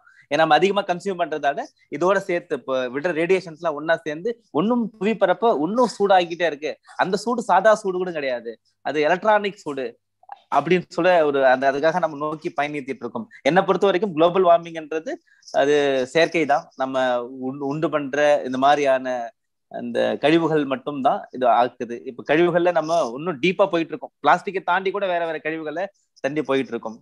கண்டிப்பா சார். நேத்து ஒரு ஆர்டிக்கல் நீங்க படிச்சிருப்பீங்களான்னு தெரியல, பூமியில இருக்கக்கூடிய ஆக்சிஜன் லெவல் டிக்ரீஸ் ஆயிட்டு இருக்கு. ஆமா பார்த்தேன், முழுசா போகுது பூமியில. ஆமா, பூமியில இருக்கக்கூடிய ஆக்சிஜன் லெவல் டிக்ரீஸ் ஆயிட்டு இருக்கு. சோ இது பல உயிரினங்களுக்கு வந்து கெடுதலாக அமையும் அப்படின்னு சொல்லி பார்த்துட்டு இருக்காங்க. இப்ப நம்ம இந்த பூமியில இருக்கக்கூடிய இந்த குளோபல் வார்மிங் சொல்லக்கூடியது வந்து பாத்தீங்கன்னா சார், உண்மையாவே அது வந்து பாத்தீங்கன்னா நேச்சுரல் பினாமினா. நம்மளுடைய பூமி காலகட்டத்துல உருவானதுல இருந்து காலகட்டத்துல வந்து பாத்தீங்கன்னா ஒரு காலகட்டத்துல வந்து கிளேசியேஷன் சொல்லுவோம், இன்னொரு வந்து டீகிளேசியேஷன் சொல்லுவோம். ஒரு காலகட்டத்துல எல்லா கடல் பகுதியுமே பனிக்கட்டிகளா மாறி இருக்கும். அப்ப என்ன ஆகும்னா வால்யூம் அதிகமா இருக்கும், தண்ணி எதுவுமே இருக்காது. அப்போ வந்து கூலிங் கண்டிஷனா இருக்கும். ஒரு காலகட்டத்துல அப்படியே டிராஸ்டிக் சேஞ்ச், ஹீட் அதிகமாகும், அந்த கடல் அத பனியெல்லாம் உருகி கடல் மட்டும் உயரும். தென் எகைன் வந்து அதை வந்து டீகிளேசியேஷன் சொல்லுவாங்க. இப்ப நம்ம இருக்கக்கூடிய காலகட்டம் வந்து பாத்தீங்கன்னா டீகிளேசியேஷன் சொல்லக்கூடிய ஒரு பீரியட். இந்த டீகிளேசியேஷன் என்ன ஆகுதுன்னா பனிப்பாறைகளை உருகி நம்மளுடைய கடல் மட்டத்தை உருவாகி இது வந்து ரைஸ் ஆகிட்டே இருக்கு. ஸோ இது வந்து நேச்சுரல் பினாமினா. ஆனா இந்த நேச்சுரல் பினாமினால நம்ம செய்யக்கூடிய நம்ம ரிலீஸ் பண்ணக்கூடிய கார்பன் டை ஆக்சைடு, கரியமில வாயுக்களுடைய தன்மைகள் வந்து அதோடைய இன்டென்சிட்டியை அதிகப்படுத்துது. ஒரு 50 வருஷம் கழிச்சு வரக்கூடியத 10 வருஷத்துல வந்துட்டு இருக்கு, அவ்வளவுதான். ஸோ நம்மளுக்கு ஆல்ரெடி நம்மளுடைய பூமியில நிறைய ரெக்கார்ட்ஸ் இருக்கு. நம்மளுடைய கிளேசியர்ஸ்ல இருந்து எடுத்து கோர் ஐஸ் கோர்னு சொல்லுவாங்க சார். அந்த ஐஸ் கோர் எடுத்து டெஸ்ட் பண்றப்ப அந்த ஐஸ் கோர்ல ஒவ்வொரு காலகட்டத்திலையும் அதோடைய இது எப்படி இருக்கு, அதுல CO2 லெவல் எப்படி இருக்குன்னு சொல்லி ஐடென்டிஃபை பண்ணாங்க.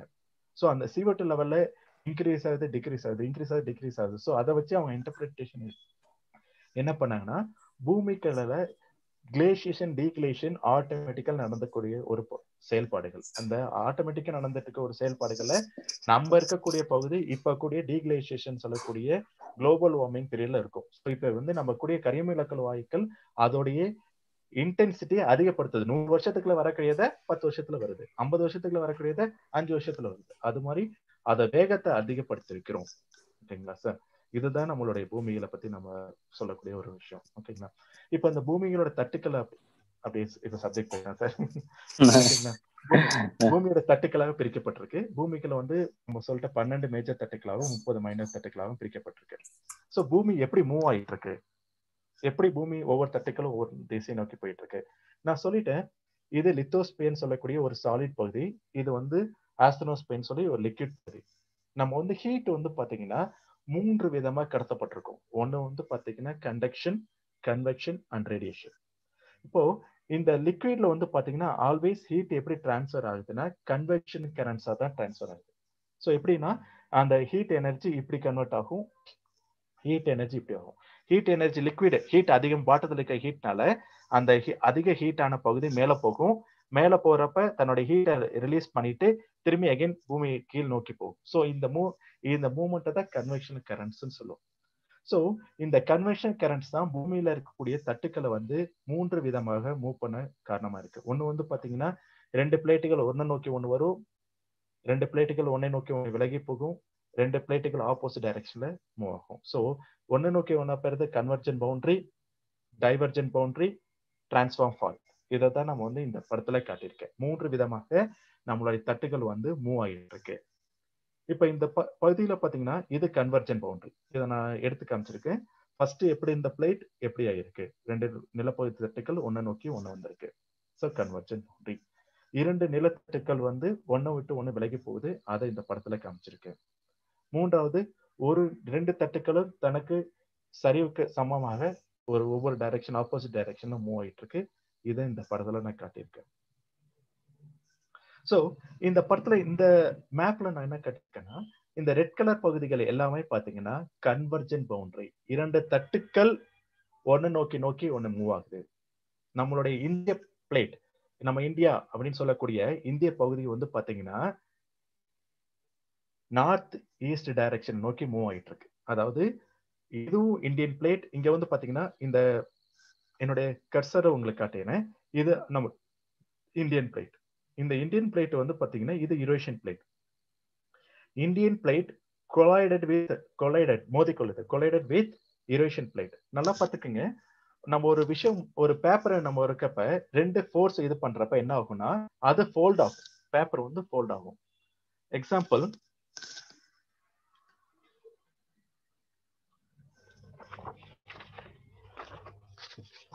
இப்ப இதுல பகுதி வச்சுக்கோ. ஓகேங்களா?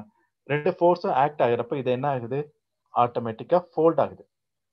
சோ இதே மாதிரி 2 தட்டுக்களும் ஒண்ணு விட்டு ஒண்ணு மோதுறப்ப அந்த இடம் ஃபோல்ட் ஆகுது. சோ அதனாலதான் இப்ப இந்தியன் பிளேட்டும் யூரேஷியன் பிளேட்டும் மோதி கொள்றதுனால இந்த இடம் ஃபோல்ட் ஆகுது. இந்த ஃபோல்ட் ஆகிறதுனாலதான் நம்மளுக்கு ஹிமாலயாஸ் வந்து ரைஸ் ஆயிட்டு இருக்குன்னு சொல்றோம். நம்ம சின்ன வயசுல படிச்சிருக்கோம், இமயமலைகள் வந்து மடிப்பு மலைகள், இமயமலைஸ் ஆர் ஃபோல்டன் மவுண்டன்ஸ் படிச்சிருக்கோம். ஏன் ஃபோல்டன் மவுண்டன்ஸ்? பிகாஸ் இந்தியன் பிளேட்டும் யூரேஷியன் பிளேட்டும் மோதி கொள்றதுனால அது ஃபோல்ட் ஆகுறதுனால ஸ்டில் அந்த ஆக்டிவிட்டினாலதான் ஹிமாலயஸ் வந்து ரைஸ் ஆகிட்டு இருக்குன்னு சொல்றோம். சோ ஹிமாலயஸ் மாதிரி பல பகுதிகள் பூமியில ஒவ்வொரு தட்டுகளும் மோதி கொண்டிருக்கிறது. அதோட பவுண்டரியை தான் இந்த ரெட் கலர் பகுதிகளை நான் உங்களுக்கு காட்டியிருக்கேன். இது வந்து 2 பிளேட்ஸ் மோதி கொள்ற பகுதி. இந்த ஒயிட் கலர் பகுதின்னு சொல்லக்கூடிய பகுதியை வந்து பாத்தீங்கன்னா 2 plates away from each other, அதாவது தன்னை நோக்கி விலகி போகுது. நல்லா பாத்தீங்கன்னா ஒரு இடத்துல 2 பிளேட் மோதி கொள்ளுதுன்னா இன்னொரு இடத்துல டெஃபினட்டா அது விலகி போய் தான் ஆகணும். இதுதான் நேச்சர். சோ இப்ப இந்தியன் பிளேட்டே எடுத்துக்கங்களேன். நம்மளுடைய சதர்ன் பார்ட், அதாவது சவுத் வெஸ்டர்ன் பார்ட்ல வந்து பாத்தீங்கன்னா டைவர்ஜ் ஆயிட்டு இருக்கு. நம்மளுடைய சவுத் ஈஸ்ட் பார்ட்ல பாத்தீங்கன்னா கன்வர்ஜ் ஆயிட்டு இருக்கு. சோ இங்க பாத்தீங்கன்னா சவுத் ஈஸ்ட் பார்ட்ல அந்த 2 பிளேட்டுமே மோதி கொள்ளிருது, கன்வர்ஜ் ஆயிட்டு இருக்கு. சவுத் வெஸ்ட் பார்ட்ல அது விலகி போயிட்டு இருக்கு. சோ இந்த ஒயிட் கலர் பகுதிகள் எல்லாமே நம்ம சொல்லக்கூடிய டைவர்ஜென்ட் பவுண்டரி.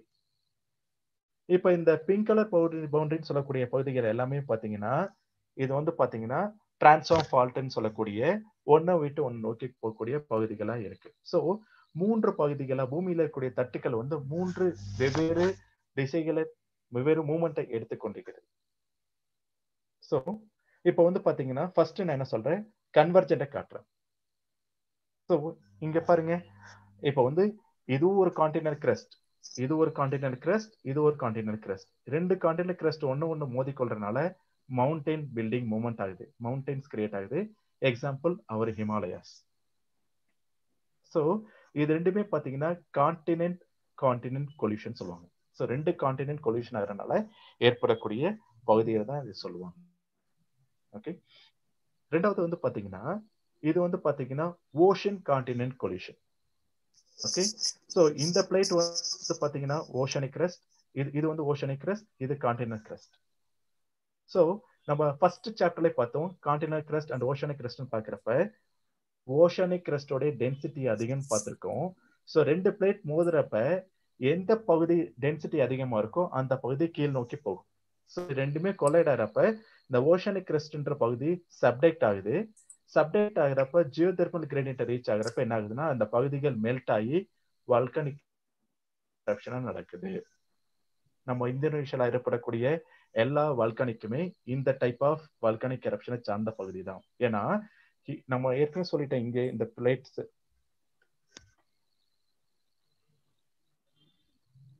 இந்த பகுதிகளை பாத்தீங்கன்னா இங்க வந்து கன்வர்ஜன் ஆகிட்டே இருக்கு. ஓகேங்களா? இப்ப இந்த கன்வர்ஜன் பவுண்டரினாலதான் என்ன ஆகுதுன்னா கொலைட் ஆகுறதுனாலதான் கொலைட் ஆகி என்ன ஆகுதுன்னா நம்மளுக்கு நம்மள சொல்லக்கூடிய இந்தோனேஷியால வந்து அதிக வல்கனிக் எரப்ஷன்ஸ் இருக்கக்கூடிய இருக்கு. ஸோ இதுதான் இந்த டைப் ஆஃப் வல்கனிக் எரப்ஷனை தான் நம்ம வந்து சொல்ல முடியும். ஸோ ஓஷனிக் அண்ட் கான்டினென்டல் கொலிஷனால அது மெல்ட் ஆகி அந்த ஓஷனிக் கிரஸ்ட் மெல்ட் ஆகி திரும்பி என்ன செய்யுது வல்கனிக் எரப்ஷனை ஃபார்ம் ஆகுது. ஸ்டில் இந்தோனேஷியா வந்து வல்கனிக் எரப்ஷன் நடந்துட்டு இருக்கு. 2 days பேக்ஸ் ஆல்சோ ஒரு வல்கனிக் எரப்ஷன் நடந்திருக்கு. ஸோ இந்த சேட்டலைட் பிக்சர்ல வந்து பாத்தீங்கன்னா இது வந்து அவர் இந்தியன் பிளேட், இது யூரேஷியன் பிளேட். ஸோ இது வந்து அவர் ஹிமாலயாஸ். இது ரெண்டுமே ஃபார்ம் ஆகிறதுக்கு என்ன காரணம்னா அவர் continent collision. Indian plate is a continent, and Eurasian plate is also continent. So ரெண்டு கான்டினென்ட் பிளேட்ஸ் கொலிஷனால தான் மவுண்டன் பில்டிங் மூமெண்ட் நடந்திருக்கு இங்க. ஸோ இன்னொன்று வந்து டைவர்ஜென்ட் பவுண்டரி. ரெண்டு பிளேட் வந்து ஒன்னை விட்டு ஒன்று விலகி போகுது. இப்ப ரெண்டு பிளேட் விலகி போறப்ப கீழே இருக்கக்கூடிய மேக்மா வெளியில வர ஆரம்பிக்கும். So in still mid oceanic riches சொல்லக்கூடிய பகுதிகளில் ஸ்டில் இந்த வால்கனிக் எரப்ஷன் நடந்துகிட்டே இருக்கு. ஸோ இந்த பகுதிகளை தான் இந்த சேட்டலைட் இமேஜ்ல நான் இங்க காட்டியிருக்கேன். ஸோ இந்த பகுதிகளில் still the volcanic eruption coming from the bottom. So இதை தான் பகுதிகளை நான் காட்டியிருக்கேன். ஸோ இது வந்து ஒரு best example for transform fault. ஒரு நோக்கி ஒன்று மூவ் ஆயிட்டு இருக்கு. இந்த இடத்துல வந்து பாத்தீங்கன்னா நான் டிரான்ஸ்ஃபார்ம் ஃபால்ட்டை எக்ஸாம்பிள் காட்டியிருக்கேன். இந்த இடம் பாருங்க, இந்த ரிவர் வந்து இப்படி ஃப்ளோ ஆக வேண்டியது எவ்வளவு ஆஃப் சைட் ஆயிருக்கு, எவ்வளவு தூரம் ட்ரிஃப்ட் ஆயிருக்கு பாருங்க. இந்த ரிவர் வந்து இப்படி கண்டினியூ ஆக வேண்டியது இங்க வரைக்கும் போயிருக்கு. இந்த ரிவர் வந்து இதோட நேரா போக வேண்டியது, இந்த பகுதி வந்து மூவ்மெண்ட் இப்படி நடந்துட்டு இருக்கு. இந்த பகுதி, இந்த ஃபால்ட், இந்த நிலப்பகுதி இந்த டைரக்ஷன் நோக்கி போகுது. ஸோ ஒன்னு வந்து இப்படி போகுது, அனதர் ஒன் இந்த டைரக்ஷன் போகுது. So this is transform fault சொல்லக்கூடியது. ஸோ இது best example sand Anderson fault. Okay, so நான் இது வரைக்கும் நான் என்ன சொல்லியிருக்கேன்னா, பூமி எப்படி இருக்கு, பூமியோட அமைப்பு எப்படி இருக்கு, பூமியோடைய நிலப்பகுதிகள் எப்படி ஒவ்வொன்று நோக்கி போயிட்டு இருக்குன்றத நம்ம பார்த்துருக்கோம். ஸோ அது மட்டும் இல்லாம இப்ப நம்ம பார்த்தது என்னன்னா, எப்படி பிளேட்னா என்ன, பிளேட் டெக்டானிக்ஸ்னா என்ன, பிளேட் எப்படி மூவ் ஆகுதுன்றதும் நம்ம பார்த்துருக்கோம். ஸோ எனி டவுட் நீங்க இப்ப என்ன கேட்கலாம் சார். ஐ திங்க் என்னோட தேங்க்யூ சந்திரு. Very good. ஒரு நிலவியல் ஆய்வாளர், நிலவியல் பேராசிரியர், நிலவியலை பத்தி நல்லா அழகா அருமையா சொன்னீங்க. நீங்க ஆரம்பிக்கும் போதே மாற்றம் என்பதுதான் மானிட தத்துவம், அது வந்து இயற்கைக்கும் பொருந்தும், இயற்கை தான் என்னது அப்படின்னா அது நிலை இல்லாம சுத்திட்டு இருக்கு. அதனால என்னவோ தெரியல, மனிதன் வாழ்க்கையும் நிலை இல்லாம போயிட்டு இருக்கு. சரி பாப்போம். அழகான ஒரு கிறிஸ்டமெண்டல் கோர் அழகா மூணா பிரிச்சு அதுக்கு முட்டையை எடுத்துக்காட்டா சொல்லி புவியில் உள்ள அடுக்குகளையும் தட்டுகளையும் அழகா பிரிச்சு காட்டு, புவியியல் கூறுகள் எல்லாத்தையுமே அழகா மாணவர்களுக்கு புரியுற மாதிரி, எல்லாருக்கும் புரியுற மாதிரி சூப்பரான ஒரு பதிவு. அந்த என்ன தலைப்புனா, புவியின் அமைப்புக்கு ஏற்ற மாதிரி வெளி அமைப்பையும் உள்ளமைப்பையும், எங்கெங்கெல்லாம் சாலிட் இருக்கு, எங்கெங்க எல்லாமே திரவ பொருள் இருக்கு, அது எதுக்காக பயன்படுதுன்றத சொல்லி அதை அப்படியே ஆரம்பிச்சு இயற்கை சீற்றங்கள், அந்த அந்த டெக்டானிக் பிளேட்ஸ்னா என்ன அப்படின்னு ஆரம்பிச்சு அந்த புவியில் ஏற்படும் சீற்றங்கள் எதுக்குன்னு சொல்லி ஒன்னும் முக்கியமான பதிவு நீங்க விட்டது என்னது அப்படின்னா, இன்னைக்கு இருக்கிற கடல், இன்னைக்கு இருக்கிற நாளைக்கு இல்லைன்ற மாதிரி, இன்னைக்கு இருக்கிற கடல் பகுதி நாளைக்கு கிடையாது, நாளைக்கு இருக்கிற பாலைவன பகுதியை நாளைக்கு அது பாலைவனமா இருக்க வாய்ப்பு இல்லை, இன்றைக்கு இருக்க மலை நாளைக்கு மலையா இருக்குன்னு அவசியம் இல்லை. ஏன்னா அப்படிதான் மாறி மாறி மாறி மாறி வந்துட்டு இருக்கு. அதனால புளோட்டிங்ல தான் இருக்கு நம்ம பூமி, என்னது புளோட்டிங்ல தான் இருக்கு. அது மாதிரி அந்த புவியியல் கூறுகள் எல்லாமே நம்ம அதை புரிஞ்சுக்க வேணும். ஏன்னா இப்போ தொழில் படிவங்கள்லாம் கிடைக்குது இல்லையா, அது ரொம்ப ஆச்சரியத்தை ஏற்படுத்துது. நீங்க கூட மென்ஷன் பண்ணீங்க, அரியலூரை வந்து லைட்டா மென்ஷன் பண்ணீங்க, அது முழுமையா மென்ஷன் பண்ணுவீங்க நான் ஆவலா காத்துட்டு இருந்தேன். சரி, நான் சொல்றேன், அதை நீங்க கரெக்ட் பண்ணுங்க. ஓகே. ஏன்னா தமிழ்நாடுடைய மையப்பகுதி அப்படின்னா என்ன அது அப்படின்னா பெரம்பலூர். எல்லாரும் புரிஞ்சுப்பாங்க, தெரியும். நிலப்பகுதி லேண்ட்ஸ்கேப்ல பார்த்தோம்னா தமிழ்நாடுடைய மையப்பகுதி என்னது அப்படின்னா பெரம்பலூர். அதை சுத்திதான் என்ன இருக்கு, காரைன்னு ஒரு ஊர் இருக்கு, அயனாவரம் அப்படின்னு ஒரு ஊர் இருக்கு, கொலக்காகாந்தம்னு ஊர் இருக்கு, சாத்தூர்னு ஊர் இருக்கு. இந்த பகுதி எல்லாமே 1400 ஏக்கர் பரப்பளவுல ஒன்னும் கடலின் தரைப்பகுதி இருக்கான். எப்பல இருந்து இருக்குது? அங்க எல்லாமே கடலுக்கு வாய்ப்பே இல்லை. நம்ம தமிழ்நாட்டோட நடுப்பகுதியில கடல் எங்க வாய்ப்பு இருக்கு? இந்த பக்கம் பாண்டிச்சேரி ஒட்டி விழுப்புரம் பகுதியிலயோ இல்ல சென்னையிலயோ அந்த பகுதியில வாய்ப்பு இருக்கு. 1600 ஏக்கர் பரப்பளவுல ஒண்ணுமே அங்க கிளிஞ்சல் கிடைக்குதான், பாசிகள் கிடைக்குதான், படிமங்கள் கிடைக்குதான், நத்தைகள் கிடைக்குதான், சங்குகள் கிடைக்குதான், இதெல்லாம் கிடைக்குது அப்படின்றாங்க. இது எப்ப இருந்து கிடைக்குது எப்படின்னா 10 கோடி ஆண்டுகளுக்கு முன் நீங்க ஜுராசிக் பார்க் சொன்னீங்கல்ல, அப்போ வந்து சைவரக டைனோசர் மட்டுமே வாழ்ந்த அந்த யுகத்துல இதெல்லாமே அந்த டைம்ல ஒரு கடல் பகுதியா இருந்திருக்கு. ஒண்ணுமே விழுப்புரம் மாவட்டத்துல ஒண்ணு கூட அந்த ஃபாசில் பார்க் ஒண்ணு வச்சிருக்காங்க, ஒண்ணு கல்மர பூங்கான்னு சொல்லிட்டு திருவுக்கரையில இருக்கு. அது எல்லாமே கல்லால மரங்கள் கிடைக்குது. ஆற்று படுகைகளிலும் கடல் படுகைகளுமே அங்க இருக்கு. அந்த இடத்துல ஒண்ணு நிறைய கண்டுபிடிகள் சங்குகள் எல்லாமே கண்டுபிடிச்சிட்டு இருக்காங்க. இது கூட நம்ம தமிழ்நாட்டுல இருக்கோம், தமிழ்நாட்டு மையப்பகுதியில் இருந்து கூட மாணவர்களுக்கு கூட்டமை காட்டணும். பாரு, இது நம்ப மாட்டாங்க, யாருமே நம்ப மாட்டாங்க. நீங்க சொன்ன புவி பரப்பு கூட ப்ரூஃப்லாம் யாரும் நம்ப மாட்டாங்க. ஏதோ வராரு சாரு, ஏதோ கதை சொல்றாரு, மிதக்கிறோமா நடக்கிறோமா, பிளேட் இருக்கான், ஒன்னா நிலப்பரப்பு இருந்துதான், அப்புறம் டெக்டானிக்ல இருந்து உடஞ்சு போயிடுச்சான் அப்படின்னா. இப்ப என்ன பண்ணுவோம், மாணவர்கள் என்ன பண்ணுவோம், இந்த ஆய்வு எல்லாம் எப்படி பண்ணணும் அப்படின்னா இல்லன்றதே யோசிச்சு பண்றாங்க. இருக்குன்ற எண்ணம் எதுலயுமே வரமாட்டுது. எனக்கு தெரியாத விஷயம் தெரியாதுன்னு சொல்லலாம், புரியாத விஷயம் புரியாது சொல்லலாம். ஆனா புரியாதையும் தெரியாதையும் புரிந்த மாதிரியும் தெரிந்த மாதிரியும் இருக்கிற மாணவர்கள் ஆசிரியர்கள் தான் என்ன பண்றாங்க அப்படின்னா மாணவர்கள் அடுத்த கட்டத்துக்கு நகர்த்துவதில்லை. நம்ம அந்த ஆசிரியர்கள் என்ன பண்ணணும் அப்படின்னா நம்ம அந்த நம்முடைய மனிதனுடைய வரலாறும் பூமியின் வரலாறும் என்ன பண்ணணும், தெரிஞ்சுக்க வேணும். ஒண்ணும் அந்த அரியலூர் சம்பந்தமான தகவல் ஏதாவது இருந்ததுன்னா நீங்க அந்த காரை பகுதியில நீங்க பார்த்திருப்பீங்க. நீங்க கண்டிப்பா காரை பகுதியோ, நான் சொன்ன அந்த கொலகார்ந்த பகுதியோ, சாத்துனூர் பகுதியோ போயிருப்பீங்க கண்டிப்பா. அதுல ஏதாவது புது தகவல்கள் இருந்ததுன்னா கூட அது என்ன கிடைச்சது, அதுல ஒண்ணு கிடைச்சதாமே, அது உண்மையாது. கடல்ல மட்டும் பூக்காத தாவரம் ஒண்ணா, பூக்காத தாவரம் அது கடல்ல மட்டும்தான் இருக்குமா, அதுதான் முதல்ல அங்க அரியலூர் பகுதியில கிடைச்சது. இதனால அது புது வகையா இருக்கு, இது பூக்காதே காய்க்காதே போது இது கடல்ல மட்டுமே இருக்கிற ஒரு தாவரம் அப்படின்னு கூட கண்டுபிடிச்சதா ஒரு தகவல் இருக்கு. ஆமா, அதுக்கு பேரு நான் ஃபிளவரிங் பிளான்ட் சார். ஆக்சுவலி நம்மளுடைய இதுல அரியலூர் பாத்தீங்கன்னா ஒரு இந்த 1000 நான் சொன்ன மாதிரி 120 மில்லியன் கோடி வருஷங்களுக்கு முன்னாடி பாத்தீங்கன்னா 1 மில்லியன் வருஷத்துக்கு முன்னாடி பாத்தீங்கன்னா கடலா இருந்த பகுதி. சோ அந்த கடலா இருக்கப்ப அந்த ஜுராசிக் பீரியட்ல இந்த பகுதிகள் கடலா இருந்தது. அந்த உயிரினங்கள் இதுவரைக்கும் எதனால அந்த உயிரினங்கள் இந்த உலகத்தை விட்டு நீக்கப்பட்டது, எதனால இந்த இன்சிடென்ட் நடந்தது கூட யாராலையும் தெரிய முடியல. ஏன்னா அந்த நிலப்பகுதியில் இப்ப நம்ம சொல்லக்கூடிய இதுல இருந்து பாத்தீங்கன்னா பெரம்பலூர்ல இருந்து நம்மளுடைய கடல் பகுதி இப்போ பாண்டிச்சேரியோ கடலூரோ சார் சொன்ன மாதிரி இருக்கு.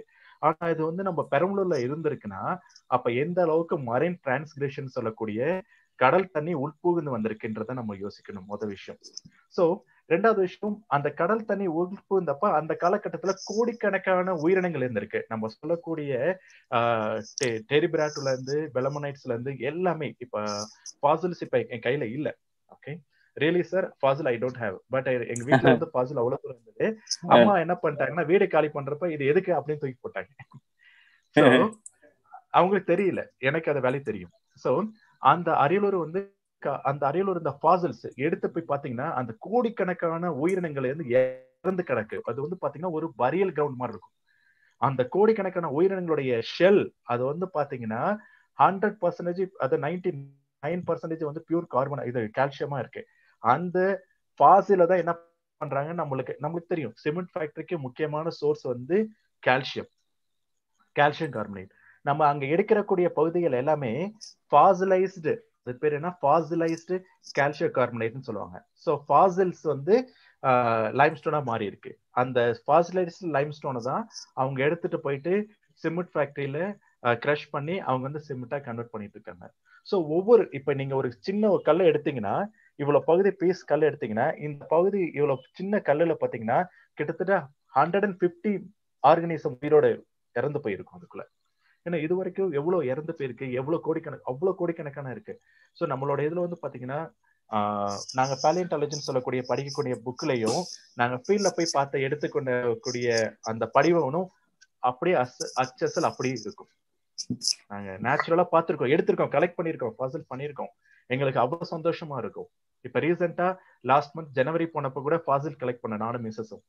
சோ அந்த ஃபாசில் கலெக்ட் பண்றதுன்றது எங்களுக்கு கூடிய ஒரு பெரிய சந்தோஷம். பாக்குறப்ப இத புக்ல படிச்சதை நம்ம கண்ணு முன்னாடி பாக்குறோம். ஏன்னா இந்த உயிரினம் இப்ப கிடையாது. இந்த உயிரினம் 120 கோடி வருஷத்துக்கு முன்னாடி, 120 மில்லியன் வருஷம் முன்னாடி இறந்து போயிடுச்சு. அது இந்த உலகத்தை விட்டு நீத்து போயிடுச்சு. அதோடைய படிவத்தை நம்ம பாக்குறப்ப எப்படி இருக்குன்னு பாக்குறப்ப நம்மளுக்கு அவ்வளவு சந்தோஷமா இருக்கு. சோ இததான் நம்ம என்ன இல்ல, நான் ஒரு ஒரு ஒரு கண்டனம் இங்க தெரிவிக்கிறேன். அந்த கண்டனம் வலையரங்கு இதுவா இருந்தாலும் பரவாயில்ல, வலையொலியில நேரடியா இருந்தாலும் பரவாயில்ல. உங்களுக்கு ஃபாசில் பொறுக்கிறதுக்காக நாங்க கல்யாணம் பண்ணி வச்சோம். ஒரிசால பொண்ணை கடத்திட்டு வந்தீங்களே, ஃபாசில் பொறுக்க வந்தீங்க. இந்த விவாதம் முடிஞ்ச உடனே அந்த விவாதத்துக்கு வரும். நான் அது நம்மளுடைய தொடருங்க. இப்ப நம்ம சார் சொன்ன மாதிரி அந்த கல் மரம் சொல்லக்கூடியது ஃபாசிலேஷன். அந்த மரம் சிலிக்கா ரிப்ளேஸ்மெண்ட் ஆகி அந்த சிலிக்கா ஃபுல்லா சேச்சுரேட் ஆகி அது அப்படியே ஃபாசிலா இருக்கு. ஸோ கல்மரம் சொல்லக்கூடிய அந்த ஃபாசில் ஒன்று வந்து பாத்தீங்கன்னா நம்மளுடைய இதுல வந்து இதுல இருந்திருக்கு, அரியலூர்ல இருக்கு, நம்மளுடைய பாண்டிச்சேரியில இருக்கு. திருவக்கரையில பாத்துட்டு வந்தோம். அங்கேயே போயிட்டு வந்துட்டோம் சார். அங்கேயுமே பார்த்தோம். அங்கேயும் நம்மளுக்கு பிரஷர் ஆயிருக்கு. இதுல வந்து இதுல வந்து நம்மளுக்கு ஒரு நேரடியான ஒரு எடுத்துக்காட்டுகள் நம்மளோட பூமிகள் எந்த நிலப்பகுதியுமே நிரந்தரம் கிடையாது. பூமி நம்ம சொல்றோம் தமிழ்நாடுன்னு சொல்றோம். நம்ம 100,000 மில்லியன் வருஷத்துக்கு பிறகு பாத்தீங்கன்னா இந்த தமிழ்நாடு கொலைட் ஆகி நம்ம தமிழ்நாடே இருக்காது. மேபி அங்க ஒரு மவுண்டைன், அதாவது ஹிமாலயாஸா இருக்கலாம், ஹிமாலயாஸ் மாதிரி வேற மவுண்டைன் இருக்கலாம், எது வேணாலும் இருக்கலாம். சோ எந்த நிலப்பகுதிகளுமே நிரந்தரம் கிடையாது பூமியில. எல்லாமே தன்னுடைய மாற்றப்பட்டிருக்கு. இது அழகா நான் ஒரு வீடியோ காட்டுறேன். நான் இதை ஷேர் பண்றேன் சார். ஒரு வீடியோ ப்ளீஸ்.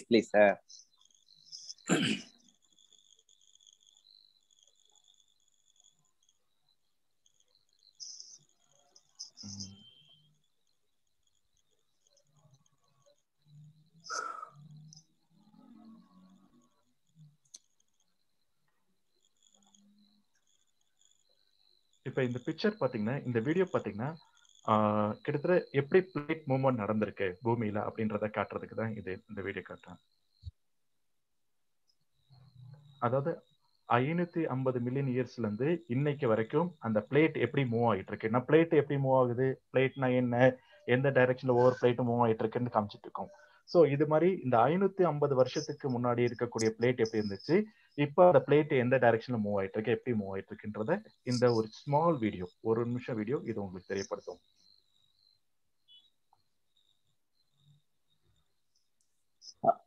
அந்த வீடியோக்கு சவுண்ட் இருக்காப்பா? சவுண்ட் வரல? இருக்கு சார். ஆக்சுவலி அப்போ சவுண்ட் வரணும்னா இங்க ஷேர் பண்ண சவுண்ட் தேவைப்படாதா? இல்ல சவுண்ட் தேவையில்ல சார். சரி சார், தேவையில்லைன்னு நினைக்கிறேன்.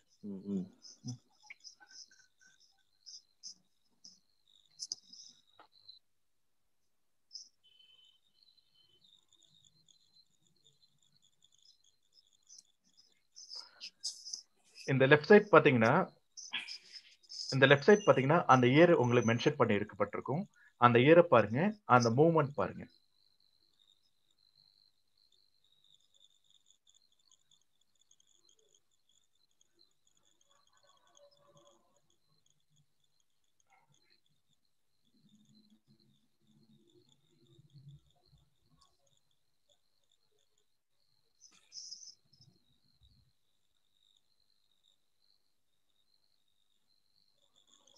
ஒரு நிலப்பகுதி எவ்வளவு அழகா சிறிய சிறிய நிலப்பகுதிகளா பிரிக்கப்படுது பாருங்க. இப்ப நம்மளுடைய இந்தியா வந்து எந்த டைரக்ஷன் நோக்கி, இந்தியாவை பாத்தீங்கன்னா இந்தியாவும் அந்த யூரேஷியன் பிளேட்டுக்கும் நடுவுல ஒரு தெத்தீஸ்ன்ற மிகப்பெரிய கடல் இருந்தது ஒரு காலகட்டத்துல. இந்த இந்திய பிளேட்டும் அந்த யூரேஷியன் பிளேட்டும் கொலைடனால இந்த கடற்பகுதியில இருந்தக்கூடிய எல்லா செடிமெண்ட்ஸுமே இந்த ஹிமாலயஸ்ல ரெக்கார்ட் ஆயிருக்கு. ஹிமாலயஸ் வந்து பாத்தீங்கன்னா செடிமெண்ட்ரி ராக்ஸும் அதுல ரெக்கார்டு இருக்கு நமக்கு. சோ இதை நம்மளுக்கு தெளிவா இதுல பார்க்க முடியும்.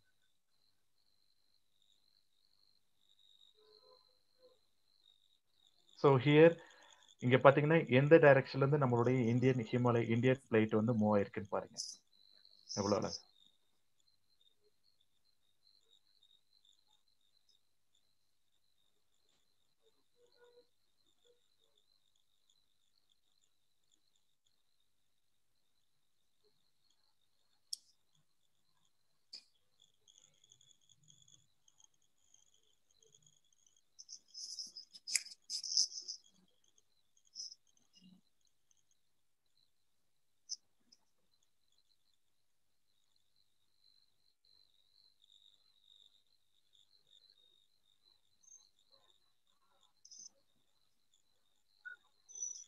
ஸோ நம்மளுடைய ஒரு பகுதியில வந்து நம்மளுக்கு கன்வர்ஜன் நடக்குதுன்னா இன்னொரு பகுதியில் டைவர்ஜ் நடக்கணும். அதனாலதான் நம்மளுக்கு சொல்லிட்டேன், சவுத் வெஸ்ட் பார்ட்ல டைவர்ஜென்ட் ஆகும், கன்வர்ஜன் சவுத் ஈஸ்ட் பார்ட்ல நம்மளுக்கு கன்வர்ஜன் பவுண்டரி நடக்கப்பட்டிருக்கின்றது இந்த படத்துல இருந்து நம்ம பார்த்துக்க முடியும். ஸோ இந்த பகுதியில எல்லாமே ஒரு இது வந்து எவ்வளவு அழகா ஒரு வீடியோவா காமிச்சிருக்காங்க, நீங்க பார்த்துக்கலாம். உங்களுக்கு சார் எனி டவுட் எதுனாலும் சூப்பர் பக்கா. அப்போ நம்ம பூமியை லெசன் பண்ணாலே நம்ம வாழ்க்கையில முன்னேறலாம்ல இருக்கு. Divergence, convergence, floating, mantle, core, crust இல்ல நம்ம வாழ்க்கைக்கு தேவையான எல்லாமே புவியியல் கூறுல இருந்தே கிடைக்கும் போல இருக்கு. நம்ம எப்படி இருக்கணும், வெளிப்பகுதியில எப்படி இருக்கணும், ரொம்ப ஹார்டா இருக்கணும்னா உள்ள நம்மளுக்கு என்ன வேண்டும், அது சதைப்பகுதி தேவைப்படுது, அதுக்குள்ள நமக்கு என்ன தேவைப்படுது, லிக்விட் பகுதி தேவைப்படுது. இல்ல பயங்கரம் இல்ல? சூப்பர். நம்ம வினாக்களுக்கு போயிடலாம். வினாக்களை போறதுக்கு முன்னாடி ஒரு சின்ன ஒரு புரிதலுக்காக மட்டுமே, இது வரைக்கும் பாட புத்தகங்கள்ல மாணவர்களுக்கு 12வது வரைக்குமே எப்படி வச்சிருக்காங்க அப்படின்னா, உலக வெப்பமயமாதலுக்கு காரணமா சொல்லப்படுறது என்னது அப்படின்னா, வாகனம் மற்றும் தொழிற்சாலை வெளியேற்றம், அந்த புகைகள், வெளிப்புறத்தில் எடுக்கப்படும் குப்பைகள், மின்பொருளிலிருந்து உருவாகும் கார்பன், புளோரோ கார்பன், அது மாதிரி காட்டை அழிக்கிறது. அதனால இதெல்லாம் அழிக்காம இருந்தது, இதெல்லாம் பண்ணாம இருந்ததுன்னா அந்த உலக வெப்பமயமாதலை தடுக்கலான்ற ஒரு பாடம் கொடுத்திருக்காங்க. ஆனா உண்மையிலே அது இன்ட்யூஷன், அதுக்கு ஆரம்பம் ஒரு இயற்கை தான் கூட. இப்ப நம்ம பையன் கிட்ட, ஐயோ சார் வந்தாரு, ஜியாலஜி சார் வந்தாரு, முழுசா இயற்கைன்ட்டாரு, நான் என்ன பண்ணுவோம், கொத்து கொத்தா மரத்தை வெட்டிடுவான், கொத்து கொத்தா எல்லா எலக்ட்ரானிக் சாதனத்தை யூஸ் பண்ண ஆரம்பிச்சிருவான், கொத்து கொத்தா குப்பையை. ஏன்னா இது இயற்கைன்னு சொல்லிட்டாரு இல்ல, நாம இனிமேல் கொளுத்தலாம் அப்படின்னு சொல்லி கொளுத்திர போறாங்கன்றதால ஒரு புரிதலுக்காக மட்டும்தான் அது. மாணவர்களுக்கு ஒரு ரீகால் மட்டுமே. உலக வெப்பமயமாதல்னா ஒன்றும் கிடையாது, பசுமை குடில் அதிகமா வருது. பசுமை குடில்னா என்னன்னா, carbon di oxide, methane, nitrous oxide, chlorofluoro carbon. இது அதிகமாச்சுன்னா அது ஹீட்டை என்ன பண்ணும் அப்படின்னா, ஒன்னும் உள்ள விடாம அதிகமாகிட்டே இருக்கும், நிலப்பரப்பு அதிகமாகினே போகும். இதனால நிறைய சிக்கல்கள் வரும். அதுன்றதுக்காக மட்டும்தான் ஐயா ஜியாலஜிக்கலா ரொம்ப டெக்னிக்கலா அதனுடைய அதனுடைய இன்ட்யூஷன், அதனுடைய இக்னிஷன், அதுக்கு மூல காரணம் இயற்கையாக இருந்தாலும் அதை அதிகப்படுத்துவது செயற்கை தான் ஒரு புரிதல் என்ன பண்ணணும், மாணவர்கள் புரிந்து கொள்ள வேண்டும். ரைட் தானே சந்துருஜி? ஏன்னா இப்ப நீ போனோடனே வெட்டுவான் மரத்த பையன், போன உடனே ஒன்னொரு மோட்டார் பைக் எடுப்பான், போன உடனே என்ன பண்ணுவான், எரிப்பான், எல்லாத்தையும் எரிச்சிருவான். ஏன்னா வாதியார் சொல்லிட்டாரு, ப்ரூஃப் எடுத்து காட்டுவான், பாருங்கன்னுவான், புக்குல எல்லாம் தப்புன்றுவான். ஓகே, அடுத்தது நாம என்ன பண்றோம், வினாக்களுக்கு போறோம். வினாக்களுக்கு போறதுமே எனக்கு ஒரு சின்ன ரெக்வஸ்ட் மட்டும். நீங்க ஜியாலஜிஸ்ட்ன்றதாலையும் நிலவியல் ஆய்வாளர்ன்றதாலையுமே நீங்க பாண்டிச்சேரியில இருந்து ஒரு ஆய்வு பண்ணீங்க இல்லையா, அந்த ஆய்வு பத்தியும், அந்த புதுக்கோட்டையில இப்ப கிடையாது, அந்த ஒரு நிகழ்வு மட்டும் அந்த புக் சாப்டர் எழுதிருக்கீங்களே, அதை பத்தி இப்ப இல்ல, ஒருத்தர் தகவல் கேட்க அதை பத்தியும், அந்த பூநீர் பத்தி நீங்க பேச வாய்ப்பு இருக்க, ஒரு நிமிடம் அதை பத்தியும். அதாவது அது மூப்புல சிவபூஜைக்கு உகந்த பூநீர், அது கூட அந்த புதுக்கோட்டையில கிடைக்குது இல்லையா, அதை பத்தியும் லைட்டா, ரொம்ப பெருசால்னா கூட உங்க ஆய்வு பத்தியோ இல்ல இந்த தகவல் பத்தியோ ஒரு நிமிடங்கள் பேசுனீங்கன்னா ஒன்னும் அந்த கலந்துரையாடல்ல இன்னும் ஒரு தகவல் பகிர்ந்த மாதிரி இருக்கும், உங்கள் ஆய்வு சம்பந்தம் பத்தியும் இருக்கும். அந்த ஜியாலஜிக்கு எதிர்காலம் பத்தி மாணவர்கள் தெரிஞ்சுப்பாங்க. இது ஒரு பாடமா மாணவர்கள் மத்தியில நிக்கல, இதை படிக்கணும்ன்ற எண்ணம் மாணவர்களும் ஆசிரியர்களுக்கும் இல்ல. அட்லீஸ்ட் இன்னைக்கு முதல்ல ஜியாலஜின்னு ஒரு பாடம் இருக்கு, அதுல இவ்வளவு நிலவியல் கூறுலாம் பாக்குறாங்க, இதுல இவ்வளவு ஆய்வு பண்றதுக்கான வாய்ப்பு இருக்கு, இவ்வளவு ஃபண்டு கவர்மெண்ட் தருது, அது மாதிரி சின்ன சின்ன தகவல் இருந்தா கூட நல்லா இருக்கும். நம்ம கருத்துரைக்கு போயிடலாமா? முத்துகணேஷ், சதீஷ் எல்லாரும் எனேபிள் பண்ணிடுங்க. வினாக்கு இருக்கவங்க சூப்பரா, ஆமா, புவியின் அமைப்பு பத்தி அழகா சொல்லியிருக்காங்க. உங்களுக்கு என்ன மாதிரியான தகவல் இருந்தாலும், என்ன மாதிரியான டவுட் இருந்தாலும் சொல்லலாம், கேட்கலாம். இன்று நம்மோட அழகான ஒரு வலையரங்கு கொடுத்துட்டு இருக்காரு முனைவர் ஆர் சந்திரசேகரன் அவர்கள். முதல் கருத்துரை முந்தி வாங்க பாப்போம். முதல் கருத்து, முதல் பகிர்வு, ஹேண்ட் ரைஸ் பண்ணிட்டு வரலாம், அப்படியே கூட கேட்கலாம். வணக்கம். தாளாளர், பள்ளியின் தாளாளரே வந்திருக்காரு, மோகன் ஐயா. வணக்கம் ஐயா. வணக்கம் சார். வணக்கம் sir. Mothers morning sir. Mothers morning sir. இந்த பூமியை பத்தி இவ்வளவு தகவல்களை சொல்லியிருக்கீங்க சார். ஆனா இவ்வளவு தகவல்கள் இருக்குது அப்படின்றத இன்னைக்குதான் தெரிஞ்சுக்கிட்டேங்க. மிகுந்த சிறந்த வாய்ப்பா நினைக்கிறேன். ரொம்ப ரொம்ப நன்றி சார். இத நேர்ல பார்க்காதவங்க யூடியூப்ல கூட பார்த்து தெரிஞ்சுப்பாங்க. ஏன்னா ஒரு ஜஸ்ட் பூமி அப்படின்ற மாதிரி நினைச்சு ஓரளவுக்கு தான் படிச்சு தெரிஞ்சுக்க முடியுது. இந்த அளவுக்கு ஜஸ்ட் இன்னொரு பாட்டு இவ்வளோவெல்லாம் வெரைட்டிஸ் இருக்குது. ஸோ அதே மாதிரி பூமி ஸோ இந்த மலைப்பகுதி அதுக்கெல்லாம் மாற்றம் ஏற்படும். இதெல்லாம் அப்படியே நம்ம நினைச்சிட்டு இருக்கிறது இப்படிதான் இருக்கும், ரொம்ப வருஷமா இப்படிதான் இருக்கும் நினைச்சது. ஆனா அப்படி இல்லை, இது மாற்றம் ஏற்படக்கூடியது. ஏன்னா கடல் கூட இங்கெல்லாம் இருந்திருக்குது, இதெல்லாம் கிடைச்சிருக்குதுன்றத நீங்க சொல்றதுனால சோ இதுக்கப்புறம் எல்லாம் தெரிஞ்சுப்பாங்க, எல்லாரும் பார்க்கலாம் தெரிஞ்சுப்பாங்க. ஆனா இந்த மாதிரி ஒரு இருந்திருக்குது, மாற்றங்கள் இருக்குது இதுலயும் அப்படின்றத நீங்க சொல்லியிருக்கீங்க. சோ அதே மாதிரி வேற எல்லா ஆங்கிலையும் மாற்றங்கள் ஏற்பட்டுட்டே இருக்கும். சோ வேற சாதாரணமா இருக்கிற மாற்றத்தை விட தகவல் அமைப்பு, இந்த பூமியே மாறுபடக்கூடியது. ஒரு பக்கம் முழுசா தண்ணியாகும், ஒரு பக்கம் வெறும் லேண்டா இருந்த காலமெல்லாம் அப்படியெல்லாம் இருக்குது அப்படின்றத சொல்லியிருக்கீங்க sir. Thank you sir. Thank you sir. உங்களுடைய நேரத்துக்கு நன்றி. இந்த தகவலுக்கு நன்றி. இதுக்கு மேல இன்னும் வினாக்கள் கேட்கறவங்க கேட்கட்டும். அதுக்கப்புறம் நம்ம தெரியும், நான் ஜாயின் பண்றேன் sir. Thanks sir. Thanks sir. Very good, very good, very good. நன்றி சார். நன்றி சார். நன்றி நன்றி. சந்திரு, நீங்க இப்ப ஒரு கருத்தை மட்டும் ரொம்ப ஸ்மாலா சின்னதா சொன்னா போதும். நீங்க புதுச்சேரியில நில ஆய்வு பண்ணீங்க இல்லையா, புக் சாப்டர் எழுதிருக்கீங்க இல்லையா, அதை பத்தி அந்த ஆய்வு பத்தி ஒரு சின்ன கருத்து. சிலிக்கா லேக் சொல்லுமா சார்? சொல்லலாம். சிலிக்கா லேக் சொல்லுங்க. இது மாணவர்களுக்காகவும் ஆசிரியர்களுக்காகவும் மட்டும்தான், நிறைய விஷயங்கள் இருக்கு, எல்லா நோக்கலையும் பண்றதுக்காக தலைப்போட ஒன்றிய விஷயம் சொல்லலாம். இப்ப நம்ம சொல்லக்கூடிய இந்தியாலயே வந்து one of the greatest lakh, actually பிரேக்கிஷ்வாட் lakh வந்து பாத்தீங்கன்னா நம்ம சிலிக்கா லேக் சொல்றோம். ஒரிசால இருக்கக்கூடிய சிலிக்கா லேக். அந்த சிலிக்கா லேக்கோட பாத்தீங்கன்னா அதோட விட்டு வந்து பாத்தீங்கன்னா லென்த் வந்து பாத்தீங்கன்னா 66 கிலோமீட்டர், விட்டு வந்து பாத்தீங்கன்னா 22 கிலோமீட்டர். ஸோ இந்த சிலிக்கா லேக்ல இருக்கக்கூடிய 1980ஸ்க்கு முன்னாடி பாத்தீங்கன்னா அங்க இருக்கக்கூடிய மக்களுடைய வாழ்வாதாரமா இருந்தது அந்த சிலிக்கா லேக் மட்டுமே. அங்க இருக்கக்கூடிய ஃபிஷிங் தான் அவங்களுடைய வாழ்வாதாரமா இருந்தது. ஆனா சடனா பாத்தீங்கன்னா 1980ஸ்க்கு அடுத்து வந்து பாத்தீங்கன்னா அந்த ஃபிஷிங்குடைய இது வந்து அதிகமா குறைய ஆரம்பிச்சுது. அவங்களுக்கு தெரியல, என்ன ரீசன் தெரியல, என்னதுனால ஏற்பட்டதுன்னு தெரியல. ஸோ ஏன்னா நம்மள சொல்லக்கூடிய அந்த சிலிக்கா லேக்ன்றது பிரேக்கிஷ் வாட்டர்னு சொல்லுவாங்க. அதாவது வந்து நம்ம கூட உப்புத்தன்மை உள்ள ஏரின்னு சொல்லுவாங்க. உப்புத்தன்மையுள்ள ஏரி. அது என்ன ஆச்சுன்னா அந்த உப்புத்தன்மை வேணும்னா இந்த லேக்கும் சீயும் ஒன்னு சேரணும். ஒன்னு சேர்ந்தாதான் அந்த சீல இருக்கக்கூடிய வாட்டர் வந்து லேக்கு வரும், லேக்ல இருந்து வாட்டர் சீக்கு போகும். இந்த டிரான்ஸ்மிஷன் நடந்துகிட்டே இருக்கும். ஆனா என்ன ஆச்சுன்னா அந்த 1970s 1980s அப்போ வந்து பாத்தீங்கன்னா அந்த மவுத்துன்னு சொல்லக்கூடிய பகுதி, முகத்துவாரம் சொல்லக்கூடிய பகுதி வந்து பாத்தீங்கன்னா அடைக்கப்பட்டது. அடைக்கப்பட்டனால என்ன ஆயிடுச்சு, அந்த சீ வாட்டர் வந்து இதுக்கு வந்து லேக்குக்கு வரல. லேக்குக்கு வராம இருந்தனால அந்த லேக்குக்கு வரக்கூடிய எல்லா வாட்டருமே, மேஜர் வாட்டர் எல்லாமே பாத்தீங்கன்னா மகாநதி ரிவர்ல இருந்து வந்துச்சு. இந்த ரிவர்ல இருந்து எல்லா வாட்டருமே அந்த சிலிக்கா லேக்குக்கு வரும். Mahanadi river fresh water. இது வந்து இந்த லேக்ல இருக்கக்கூடிய எல்லா உயிரினுமே உப்புத்தன்மை சார்ந்த உயிரினங்கள். ஸோ நம்ம எடுத்துக்கிற ப்ரான்ல இருந்து எல்லாமே வந்து உப்புத்தன்மை சார்ந்த உயிரினங்கள். இப்ப இந்த கடல் அது வந்து க்ளோஸ் ஆயிடுச்சு. இங்க வந்து அதிகமா வந்து ஃப்ரெஷ் வாட்டர் வர ஆரம்பிச்சுது. ஆட்டோமேட்டிக்கா அதுல இருக்கக்கூடிய உப்புத்தன்மை கம்மியான பிறகு அங்க இருக்கக்கூடிய அந்த ப்ரொடக்டிவிட்டின்றது கம்மியானது. ஸோ அதனாலதான் அந்த சிடின்னு சொல்லி சிலிக்கா டெவலப்மெண்ட் அத்தாரிட்டின்னு சொல்லி 1993 அவங்க வந்து ஒரு ஸ்டார்ட் பண்ணி அவங்க வந்து ஓப்பன் மவுத்தை வந்து ஒரு ஆர்டிபிஷியல் மவுத்தை ஓப்பன் பண்ணாங்க. அதாவது சீ வாட்டர் வந்து அந்த லேக்குக்கு வர்றதுக்கு பண்ணாங்க.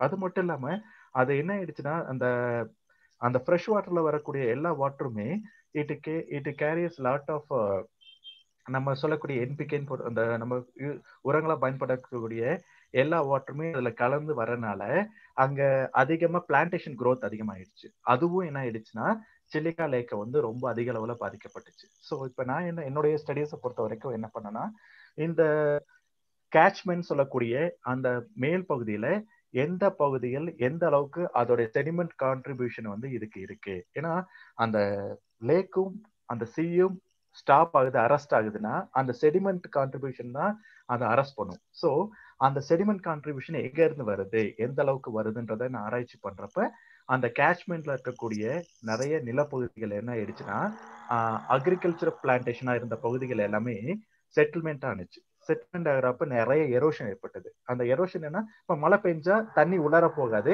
ரன் ஆஃப் ஆகும். ரன் ஆஃப் ஆகிறப்ப இதை வந்து எல்லாத்தையும் எரோட் பண்ணி கொண்டு வரும். அப்ப எரோட் பண்ணி கொண்டு வரப்ப என்ன ஆகும்னா எல்லா செடிமெண்ட்ஸுமே டைரக்டா லேக்குக்கு வர ஆரம்பிச்சது. இதுதான் காரணம்னு சொல்லி என்னுடைய எம்டெக் தீசிஸை நான் கம்ப்ளீட் பண்ணேன் ஐஐடி கான்பூர்ல. வெரி குட், சூப்பர், மகிழ்ச்சி மகிழ்ச்சி மகிழ்ச்சி, ரொம்ப ஹாப்பி. அடுத்த கருத்தாளருக்கு போயிடுவோம். அடுத்த கருத்தாளர் காலதாமதம் இல்லாம வந்தீங்கன்னா நிறைய தகவல் பகிரலாம். உங்களுக்கு சந்தேகம் இருந்தாலும் கேட்கலாம், சந்தேகமே இல்லைனாலும் பேசலாம். வணக்கம் வணக்கம், வாங்க வேகமா வாங்க. மூவருக்கு மட்டும் தான் வாய்ப்பு இருக்கு. ஏன்னா இது ஞாயிறு மதியம் என்றதால 1 மணிக்குள்ள முடிக்க வேண்டும், உணவு இடைவேளை விட வேண்டும் என்றதால வேகமா வரலாம் பேசுறவங்க. நம்ம ஸ்டூடெண்ட் இல்ல, ஃபேக்கல்ட்டியா வாங்க, நீங்களே வரலாம். ஆமா ஆமா ஆமா ஆமா, நம்ம அதனாலதான் ஸ்டூடெண்ட் தான் வந்துட்டு கொஸ்டின் ஆமா டவுட் கொஸ்டின் கேளுங்கன்னு ஆமா வருவாங்க. ஆமா. வணக்கம் சதீஷ். ஆமா, சதீஷ் பேசுறதுக்குள்ள அடுத்த ஆள் தயாரா இருங்க. 3 பேருக்கு மட்டும் தான் வாய்ப்பு இருக்கு. சதீஷ் நீங்க பேசலாம்ப்பா. சார் உங்களோட இன்ஃபர்மேஷன் எல்லாமே ரொம்ப நல்லா இருந்தது சார். இந்த அந்த லேக் பத்தி சொன்னது, அதுக்கப்புறம் வந்துட்டு அந்த மவுண்டைன் ஃபார்மேஷன், அந்த அவ்வளவு பெரிய மலை வந்துட்டு உருவாகி இருக்கு, அந்த அவ்வளவு பெரிய மலைக்கு மேல வந்துட்டு கடல்லாம் இருந்ததுக்கான அந்த அடையாளம்லாம் இருக்கு அப்படின்னு சொல்லும்போது ஒரு கொஞ்சம் இன்ச்சு அது நகர்றதுக்கே வந்துட்டு பல பல வருஷம் ஆகும். ஸோ அவ்வளவு பெரிய ஹைட்டுக்கு அந்த மலை நகர்ந்துருக்குன்னா அப்ப எவ்வளவு ஆயிரம் வருஷமா வந்துட்டு அது நகர்ந்திருக்கும் அப்படின்றது வந்து யோசிக்க முடியாத மாதிரி இருக்கு. அது ரொம்பவே நல்லா இருந்தது சார். ரொம்ப நல்லா இருந்தது சார். Thank you sir.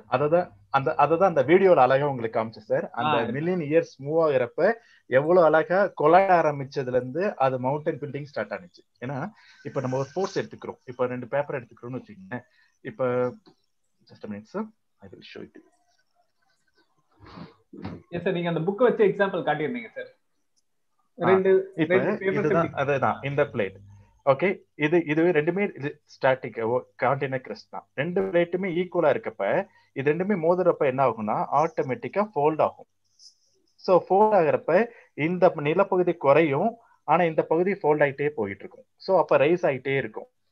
ஓகே, அதனாலதான் ஸ்டில் அவர் ஹிமாலயஸ் ரைசிங் சொல்றதுக்கு காரணம் அவர் இந்தியன் பிளேட் கொலாட் ஆகிட்டே இருக்கு அப்படின்றத.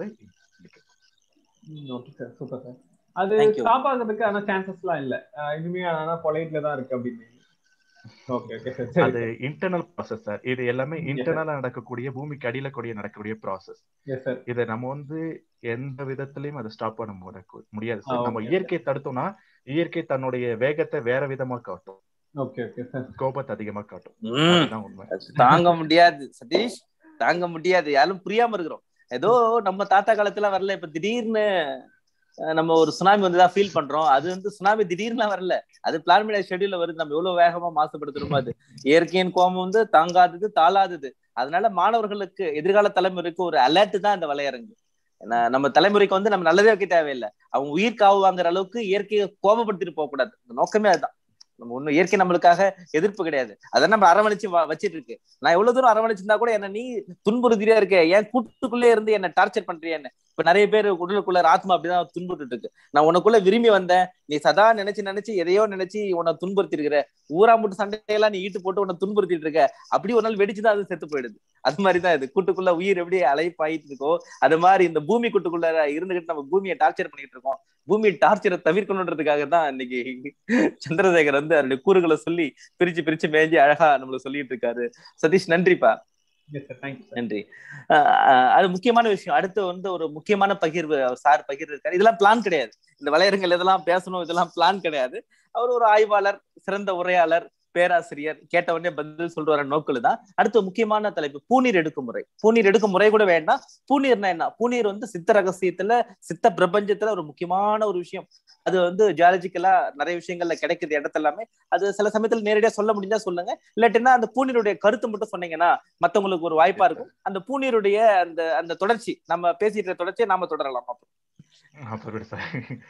ஆக்சுவலி பூநீர் எனக்கு வந்து முதல் வேர்டு வந்து பாத்தீங்கன்னா, நம்ம வந்து எனக்கு என்னுடைய கைடு தான். எனக்கு முன்னாடி எனக்கு சாஸ்திரா யூனிவர்சிட்டில இருக்கப்ப என்னுடைய சார் தான் எனக்கு இது பண்ணாங்க.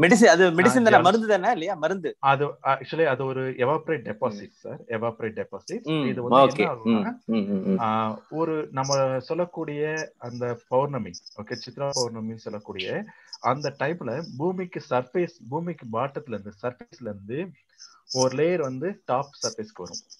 ஓகேங்களா? பூமியில இருந்து அந்த எவாபரேட்டட் டெபாசிட்ஸ் எப்படி வரும்னா ஒரு லேயரா அப்படி உப்பி வரும். ஓகேங்களா? நம்ம சொல்லணும்னா ஒரு கிளே லேயர் பார்த்திருப்பீங்க. கிளே வந்து பாத்தீங்கன்னா ஆஃப்டர் அந்த தன்னுடைய வாட்டரை இழந்த பிறகு அது எப்படி பஃப்னு உப்பி வர மாதிரி அந்த சர்ஃபேஸ்ல இருந்து ஒரு லேயர், ஒயிட் கலர் லேயர் வந்து வெளியில வரும். அதுனா அதுதான் எவாபரேட் டெபாசிட். அந்த எவாபரேட் டெபாசிட் தான் என்னது பேரு? பூநீர்னு சொல்லுவாங்க. அந்த பூநீர் வந்து பாத்தீங்கன்னா பூமிக்கு நம்மளுடைய ஏர்லேயர் லிட்ரேச்சர்ஸ்ல எனக்கு ஒரு சித்தா சார் எனக்கு அழகா சொல்லி கொடுத்தாரு. அவர் சொன்னது என்னன்னா, இன்னும் மனசுல இருக்கு. ஒரு கோவன கோட்டை கட்டினிலே குண்டுமணி அம்மன் சன்னதியிலே சாகா வரம் பெற்ற மூலிகை பூத்திருக்கு அப்படின்னு சொன்னாங்க. சாகா வரம் பெற்றிருக்க மூலிகை, சாகா வரம் பெற்றன நம்மளுக்கு தெரியும், நம்ம சாகாத அளவுக்கு இருக்கக்கூடிய ஒரு மூலிகை பூத்திருக்குன்னு சொன்னாங்க. மூலிகைன்னு நம்ம நினைக்கிறோம் இது வந்து செடி அப்படின்னு நினைக்கிறோம். ஆனா அது கிடையாது. அது வந்து பாத்தீங்கன்னா ஒரு பூனின்னு சொல்லக்கூடிய ஒரு டெபாசிட், ஒரு எவாபரேட் டெபாசிட், அது சர்ஃபேஸ்ல வரக்கூடிய. ஓகேங்களா? நாங்க எங்களுடைய ரிசர்ச்சை கண்டினியூ பண்றப்ப எனக்கு சார் போய் அனுப்பி விட்டு, நான் ஒரு நாள் நைட்டு சித்திரை பௌர்ணமி அன்னைக்கு நானும் என்னுடைய சித்த டாக்டர்ஸ் 3 பேரும் போயிட்டு அங்க நைட்டு தங்கி கரெக்டா அந்த 11 மணிக்கு மேல அந்த சர்ஃபேஸ்ல இருந்து வரக்கூடிய அந்த லேயரை ஸ்கிராப் பண்ணி, ஏன்னா அது வந்து நியர்லி 1 மணி நேரம் தான் அதோடைய லேயர் இருந்தது. அதுக்கு மேல ஆட்டோமேட்டிக்கா எகெயின் அது பூமிக்கே போயிடுச்சு. அந்த 1 மணி நேரத்துக்குள்ள எங்களால எவ்வளவு ஸ்கிராப் பண்ணி எடுக்க முடியுமோ, எவ்வளவு எடுக்க முடியுமோ அந்த எடுத்து அந்த பூநீரை சேவ் பண்ணி அத ஒரு டாக்டரேட்ஸ் நிறைய பேர் முடிச்சிருக்காங்க. அதுலயே அதுல வந்து டீட் செயின் சொல்லக்கூடிய ஒரு ப்ராசஸ் மூலியமா அதை ப்ராசஸ் பண்ணி அதை வந்து கேன்சருக்கு ட்ரீட்மெண்ட்டா அவங்க பண்ண ஆரம்பிச்சாங்க. அது வந்து கேன்சர் ட்ரீட்மெண்ட் மெடிசனாவும் அதை யூஸ் பண்ணிட்டு இருக்காங்க. சோ அதுதான் அதோட வெரி குட். விஷயம். ரொம்ப மகிழ்ச்சி, ரொம்ப மகிழ்ச்சி. இந்த வலையரங்களை இதை பகிர்ந்ததுக்கு நன்றி. ஏன்னா பூமியை நம்ம என்ன பண்றோம் அப்படின்னா, பேசி பேசி பூமியை ஏதோ நம்ம ஃப்ரெண்டை மாதிரி ட்ரீட் பண்றோம், ஃப்ரெண்டை விட மோசமா ட்ரீட் பண்றோம்.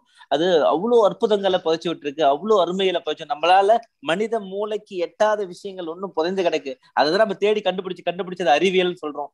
அது நம்ம என்ன பண்ண முடியாது. பூமி எக்ஸ்ப்ளோரேஷனுக்கான வாய்ப்பே இல்லை. முடிஞ்ச அளவுக்கு நல்ல எக்ஸ்ப்ளோரேஷனா இருக்கட்டும், அதை கண்டுபிடிங்க, அதை உணருங்க, அதை ஃபீல் பண்ணுங்க. பூமியை வந்துட்டு அழகா நம்மளுடைய உற்ற நண்பனா, உற்ற தோழனா, நம்ம அம்மாவா ட்ரீட் பண்ணுங்க. நம்ம அம்மாவை ட்ரீட் பண்ண எப்படி ட்ரீட் பண்ணுவோமோ அப்படி ட்ரீட் பண்ணுங்க. எதுவுமே அழிவு பாதையில அதை கொண்டு போகாதீங்க. அதுக்கு அழிவுன்றதே கிடையாது. அதை அழகா சுத்திகரிக்க தெரியாது, முழுங்கிடும். அவ்வளவுதான். நம்மள முழுங்கி அதை மறுபடியும் ஃப்ரெஷ் ஆயிடும்.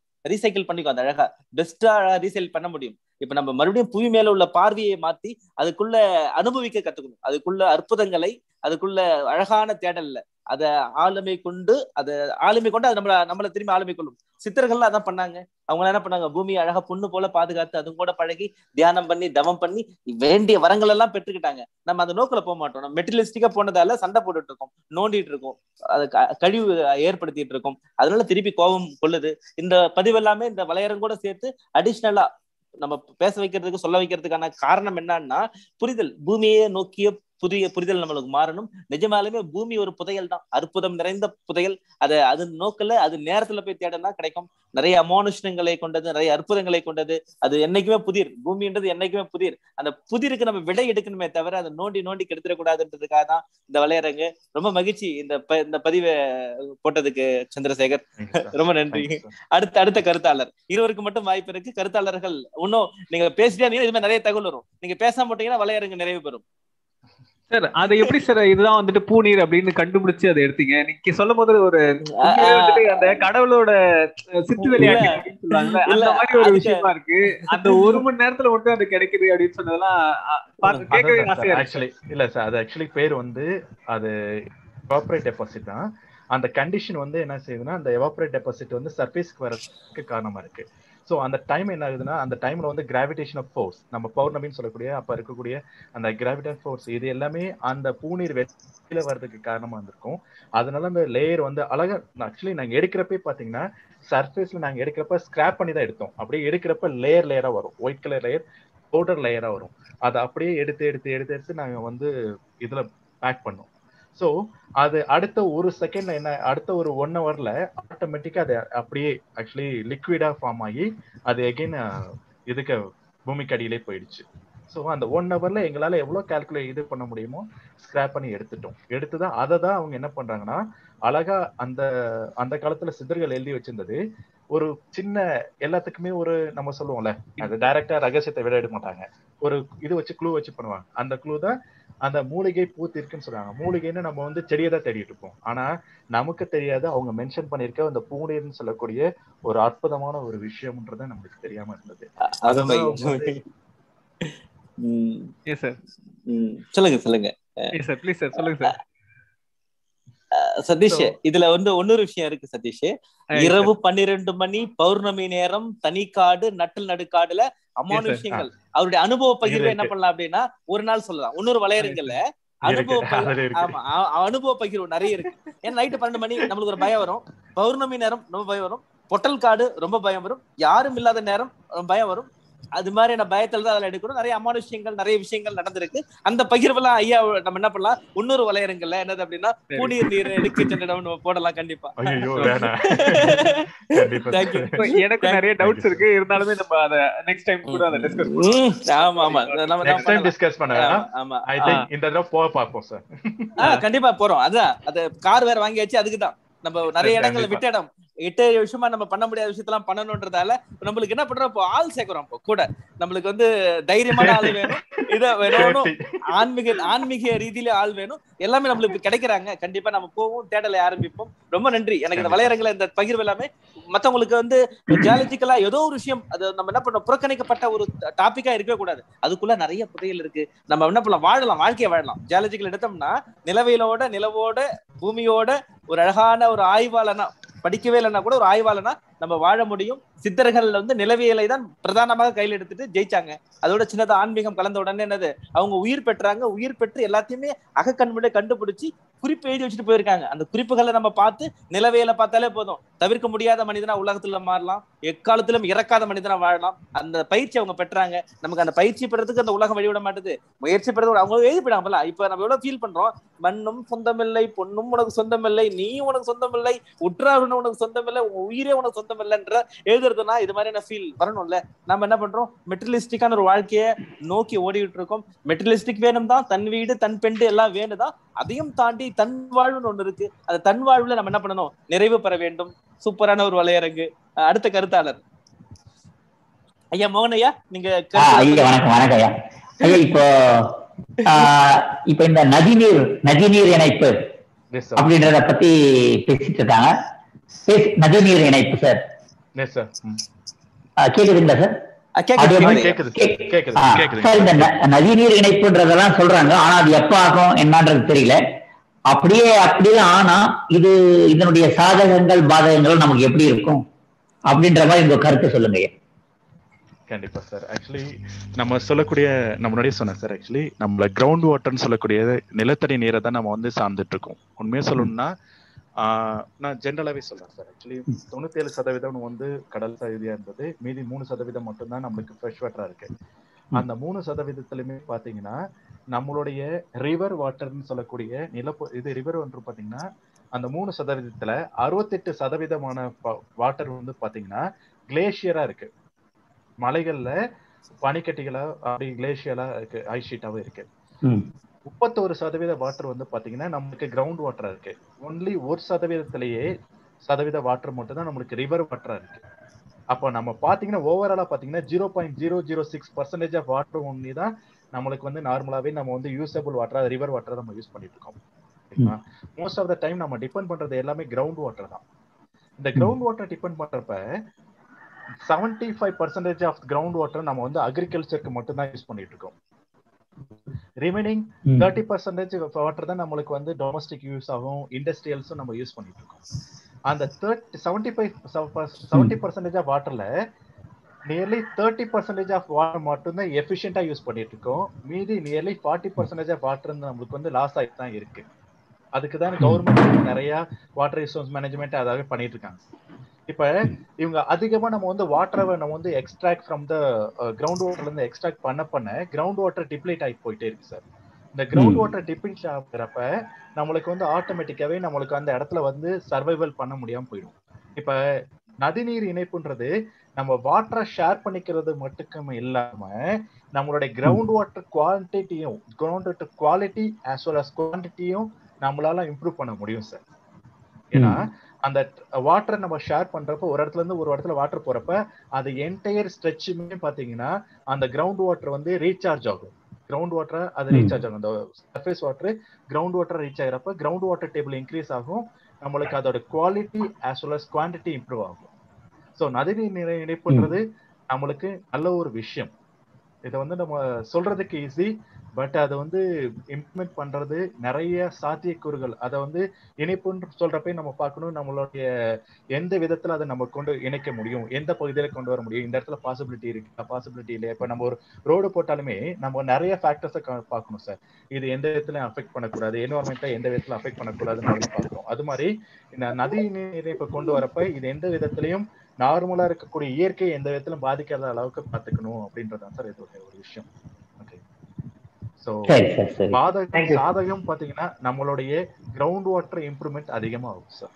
குவாலிட்டி அது சாதகம். தேங்க்யூ சந்திர. சாத்தியம் இருக்கு, சாத்தியம் இருக்கு, சேலஞ்சஸ் இருக்கு இல்லையா? சேலஞ்சஸ் இருக்கு சார். ஆமா ஆமா. சவால் இல்லாம இல்ல, சவால் இல்லாம எதுவுமே சாத்தியம் இல்லையே. தனி மனித வாழ்க்கைக்கு எவ்வளவு பெரிய சவால் தான் அப்படின்னா நதி நினைக்கிற சவால் தான். சாத்தியம் உண்டானா பயணம் உண்டு. Thank you sir. வினாவிற்கு தேங்க்யூ சந்திரசேகர். இன்னொரு கேள்வி சார். இந்த கடல் வாழ் இந்த மீன் இதெல்லாம் வந்துட்டு கடல்ல இருந்துதான் சீ ஃபுட் அதெல்லாம் சாப்பிடுறாங்க நிறைய பேரு. அதான் நல்லது அப்படின்றத சொல்றாங்க. இது எந்த அளவுக்கு சார் நமக்கு நல்லது? சீ ஃபுட் நம்ம சாப்பிடுறது எந்த அளவுக்கு நல்லதுன்னா நார்மலாவே என்ன சொல்லலாம்ன்ற நம்ம சொல்லிடுறோம் சார். இப்ப ஆக்சுவலி சீல வந்து நான் வேணா ஒரு தகவல் சொல்லிடுவேன் சார். சொல்லுங்க சார். டெஃபினட்டா வேணாம், நீங்க சொல்லிடுங்க. இல்ல தகவல் சொல்லிட்டேன் சார், அதுக்கப்புறம் பின்னாடி நான் சொல்றேன் சார். நீங்க சொல்லுங்க சார். இப்ப கடல்னு எடுத்துட்டாலே நம்மளுடைய எல்லா கனிமங்களும் அதுல கலந்துருக்கு சார். ஓகேங்களா? நம்ம இது நம்ம சொல்லக்கூடிய எல்லா மினரல்ஸுமே கடல்ல கலந்துருக்கு. இப்ப நம்ம ஒரு மினரல் சொல்ல கோல்டு எடுத்தா கூட கோல்டு கடல்லே இருக்கு. எல்லா விதமான மெட்டல் மினரல்ஸ் எல்லாமே கடல் நீர்ல இருக்கு, ஒரு குறிப்பிட்ட அளவு இருக்கு. இப்ப அந்த கடல் மீன் என்ன பண்ணும்னா நம்மளுக்கு தேவை, நம்ம நார்மலா சிம்பிளா என்ன சொல்லுவோம்னா நம்ம கடல் மீன் என்னன்னா அது சர்வைவலுக்கு அது சாப்பிட அது இருக்கக்கூடிய அந்த வாட்டர் இன்டேக் பண்ணி தான் அது சர்வைவல் ஆகும். அந்த வாட்டர் இன்டேக் பண்றப்ப அது என்ன ஆகும்னா ஆட்டோமேட்டிக்கா மேபி அந்த மினரல்ஸ் அதோட பாடியில வந்து செட்டில் ஆயிருக்கும். நம்ம வந்து மினரல் டெஃபிஷியன்சி இருக்கு அப்படின்னு நம்ம யோசிச்சோம்னா நம்ம சொல்லுவாங்க அந்த மினரல் மேபி அந்த மீன் ஃபிஷ் சீ ஃபுட் நம்ம எடுத்துக்கிறப்ப மேபி இன்டைரக்டா நம்மளுக்கு வந்து பாடியில வந்து மினரல்ஸ் சேரலாம் அப்படின்னு வேணா இருக்கலாம். இது அபிப்பிராயம். பட் எந்த அளவுக்குன்றது டாக்டர் திருமூலேசன் சார் சொல்லட்டும். இருக்கு, எல்லாமே இருக்கு. நான் சொல்ல வந்தேன்னா அவருடைய கேள்வி வந்து என்னது அப்படின்னா அவர் தான் என்னது அப்படின்னா பாரதியார் மாரி நம்ம என்னது ஐயரா பிறந்து நார்மல் மனிதனா வாழ முயற்சி பண்ணாரு இல்லையா? அது மாதிரி அவர் வந்து டிபிக்கல் ஐயர், ஆனா நார்மல் வாழ்க்கையை வாழ்ந்துட்டு இருக்கு. அவருக்கு அந்த அசைவ உணவுகளை பத்தி அவர்கிட்ட கேட்டதுன்றது அவருக்கு நன்றி நன்றி. இது சார் கேட்டாங்களா சார்? நன்றி. இது சார் கேட்டாங்களா, நீங்க சொல்ல சொல்லி கேட்டீங்களா? இல்ல நான் எதுவும் கேட்க சொல்ல, நான் எதுவும் பேசலப்பா. நான் பிரியாணி பத்தியோ முட்டை பத்தியோ வேற எதை பத்தியோ நான் பேசவே இல்லை. இப்போ இந்த வலையரங்குகள் அதற்கான வலையரங்கு கிடையாது, ஜாலஜிக்கலான வலையரங்கு. அதுக்கு கலாட்டா ஒரு வலையரங்கு ஒண்ணு போட்டு கலாட்டா பண்ணலாம் எல்லாரையும். அதுவும் நடக்கும், ஜாலியா என்ன பண்ண எல்லாமே ஸ்ட்ரெஸ்ல இருக்கும். ஒரு நாள் சும்மா 150 ஒரு கலாட்டா வரையா கூட இருக்கலாம். எல்லாரும் அவங்க பேசி அவங்களுடைய வெண்டிங் பாயிண்டா கலாட்டா பண்ணிக்கலாம். அதுவும் வேணும், அறிவும் வேணும். அறிவு நல்லா போகணும்னா ஒரு பிரேக் வேணும் இல்லையா? இந்த 123 வளையரங்களை சதீஷ் முத்து கணேஷ் டயர்டா இருப்பாங்க, அவங்களுக்கு ஒரு வளையரை போட்டு அவங்கள பாராட்டுற மாதிரி அவங்களே நம்ம கலாச்சோம்னா ஒரு வளையரங்கம் ஆயிடும். ஏன் சதீஷ் முத்து கணேஷ்? சதீஷ் சார் ஸ்மைல் மட்டும் வருது. ஆமா ஆமா. இல்லப்பா அவங்கள தொடர்ந்து ஓடுறாங்கல்ல ஒரு 150 வளையரங்கு வந்துட்டு இந்த இவரெல்லாம் சிறப்பிக்கிறதுக்காக ஒரு கலாட்டா வளையரங்கு. அப்ப கலாட்டா வளையரங்கன்னா யார் ஒருங்கிணைப்புல நம்ம கலாய்க்கணும் இல்லையா? அதானே கலாட்டா. அப்படி ஒரு வளையரங்கு அவங்க கலாய்க்கிறமா சார்?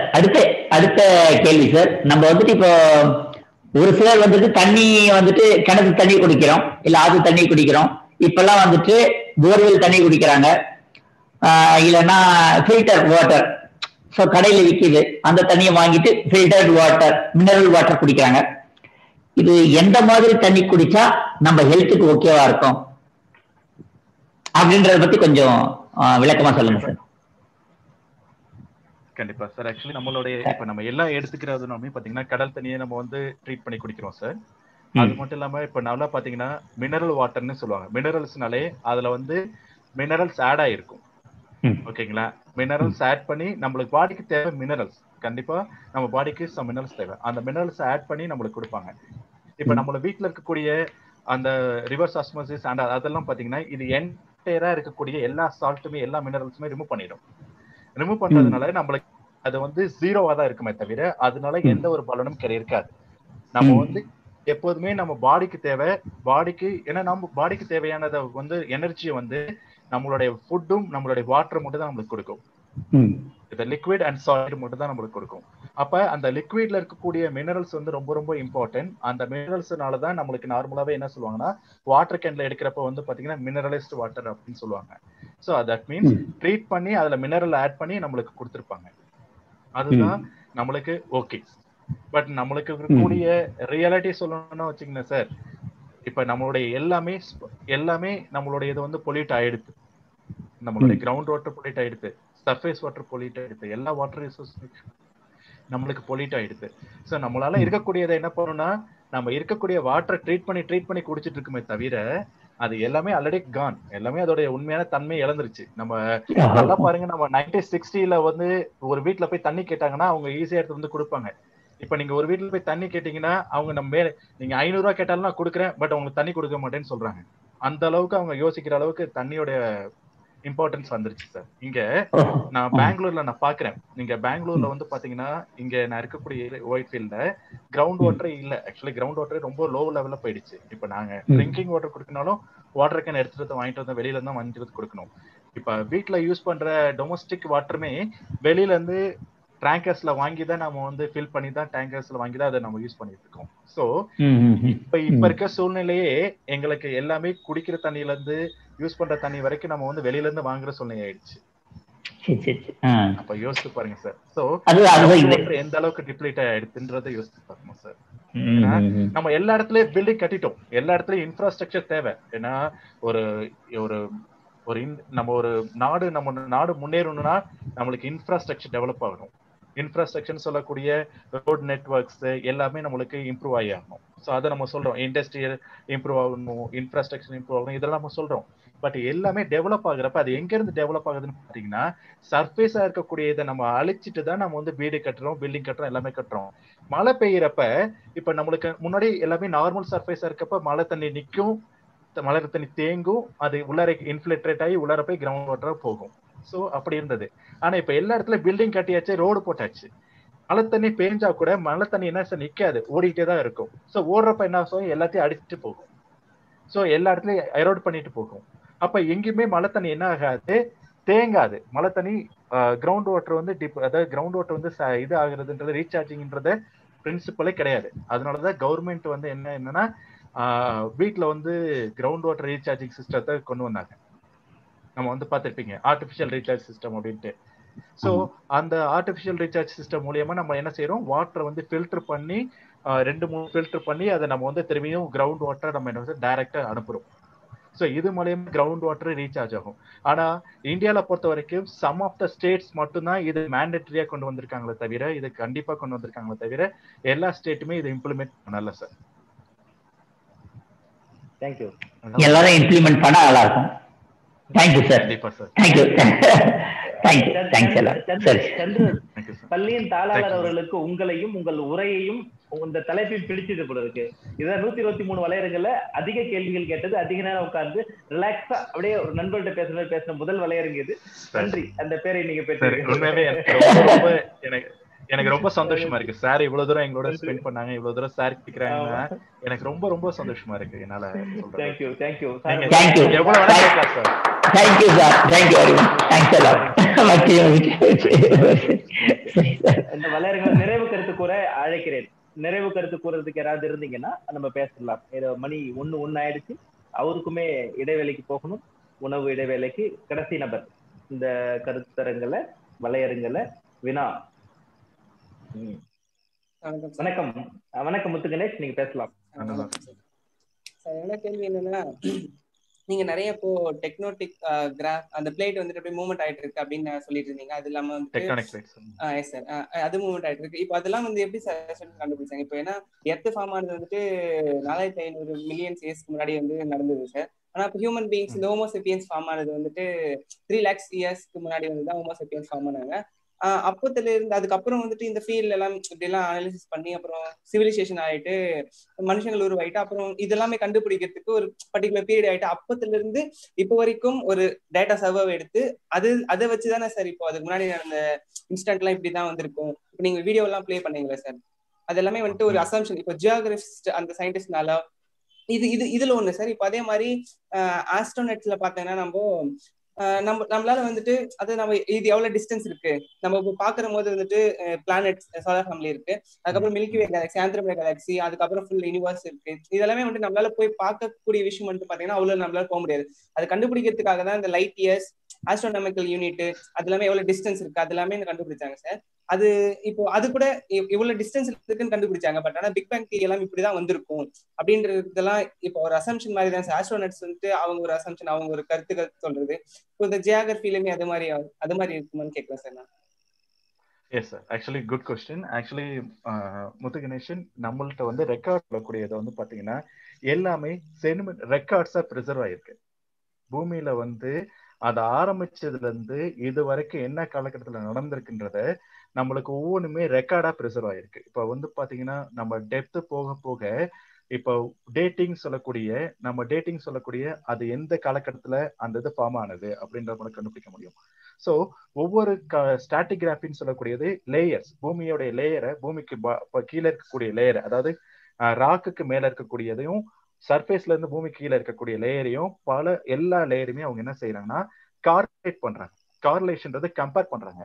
இப்ப இந்தியால இருக்கக்கூடிய செடிமெண்ட் ரெக்கார்ட்ஸையும் இது வந்து for example Australia இருக்கோட sediment ரெக்கார்ட்ஸையும் compare பண்றப்ப அதோட ஏஜ் வந்து பாத்தீங்கன்னா ஒரு குறிப்பிட்ட காலகட்டத்துல 2 ரெக்கார்ட்ஸுமே ஈக்குவலா இருக்கு. இது ஏன்னா இதுவும் ஏவா இருக்கு. அதே மாதிரி இங்க ஆப்பிரிக்கா பிளேட் எடுத்தா, சவுத் அமெரிக்கா பிளேட் எடுத்தா அதே காலகட்டத்துல சவுத் அமெரிக்கா பிளேட்டும் ஏவா காட்டுது. அப்ப கார்லேட் பண்றப்ப கார்லேஷன் அப்படின்னு டேட்டா, கார்லேஷன் ஆஃப் ஸ்டாட்டிகிராபிக்கல் டேட்டா அப்படின்னு எடுக்கிறப்ப இந்த காலகட்டத்துல எல்லா நிலப்பகுதிகளும் ஒரே இதை காட்டுதுன்னா அந்த நிலப்பகுதி எல்லாமே ஒன்னா இருந்திருக்கணும். ஏன்னா இப்ப மூமெண்ட், இப்ப நம்ம எப்படி வந்து ஒரு ஹியூமன் பீயிங் வந்து நம்ம இங்க இருந்து பெங்களூர்ல இருந்து திருச்சி போறோம், திருச்சில இருந்து பாண்டிச்சேரியில இருந்து திரும்பியும் சென்னை போறோம், இது எப்படி நம்ம மூமெண்ட் இருக்கோ அதே மாதிரி அந்த காலகட்டத்துல அந்த உயிரினங்கள் அதோடைய ரெக்கார்ட்ஸ் வந்து எல்லாமே இந்த வேர்ல்ட் லெவல்ல, உலக லெவல்ல எல்லா இடத்துலயுமே ஸ்பேர்ஸ்ல டிஸ்ட்ரிபியூட் ஆயிருக்கு. இதை நம்ம கம்பேர் பண்றப்ப நம்மளுடைய டைம் வச்சு நம்மளால கம்பேர் பண்ண முடியும். இந்த மூமெண்ட் ஆஃப் அங்க இருந்ததுக்கு அந்த உயிரினங்கள் வந்திருக்க தெரியுமா, அந்த உயிரினங்கள் ஃபிளவரிங் பிளான்ட்ஸா இருக்கலாம், ஃபிஷஸ் இருக்கலாம். ஏன்னா ஃபர்ஸ்ட் நம்மளுக்கு கிடைச்சது வந்து டிவோனியன் பீரியட்ல இருந்து ஆரம்பிச்சது. ஓகேங்களா? சோ அப்ப அந்த காலகட்டத்துல வாழ்ந்த எல்லாமே அந்த ரெக்கார்ட்ஸா அழகா ப்ரிசர்வ் ஆயிருக்கு.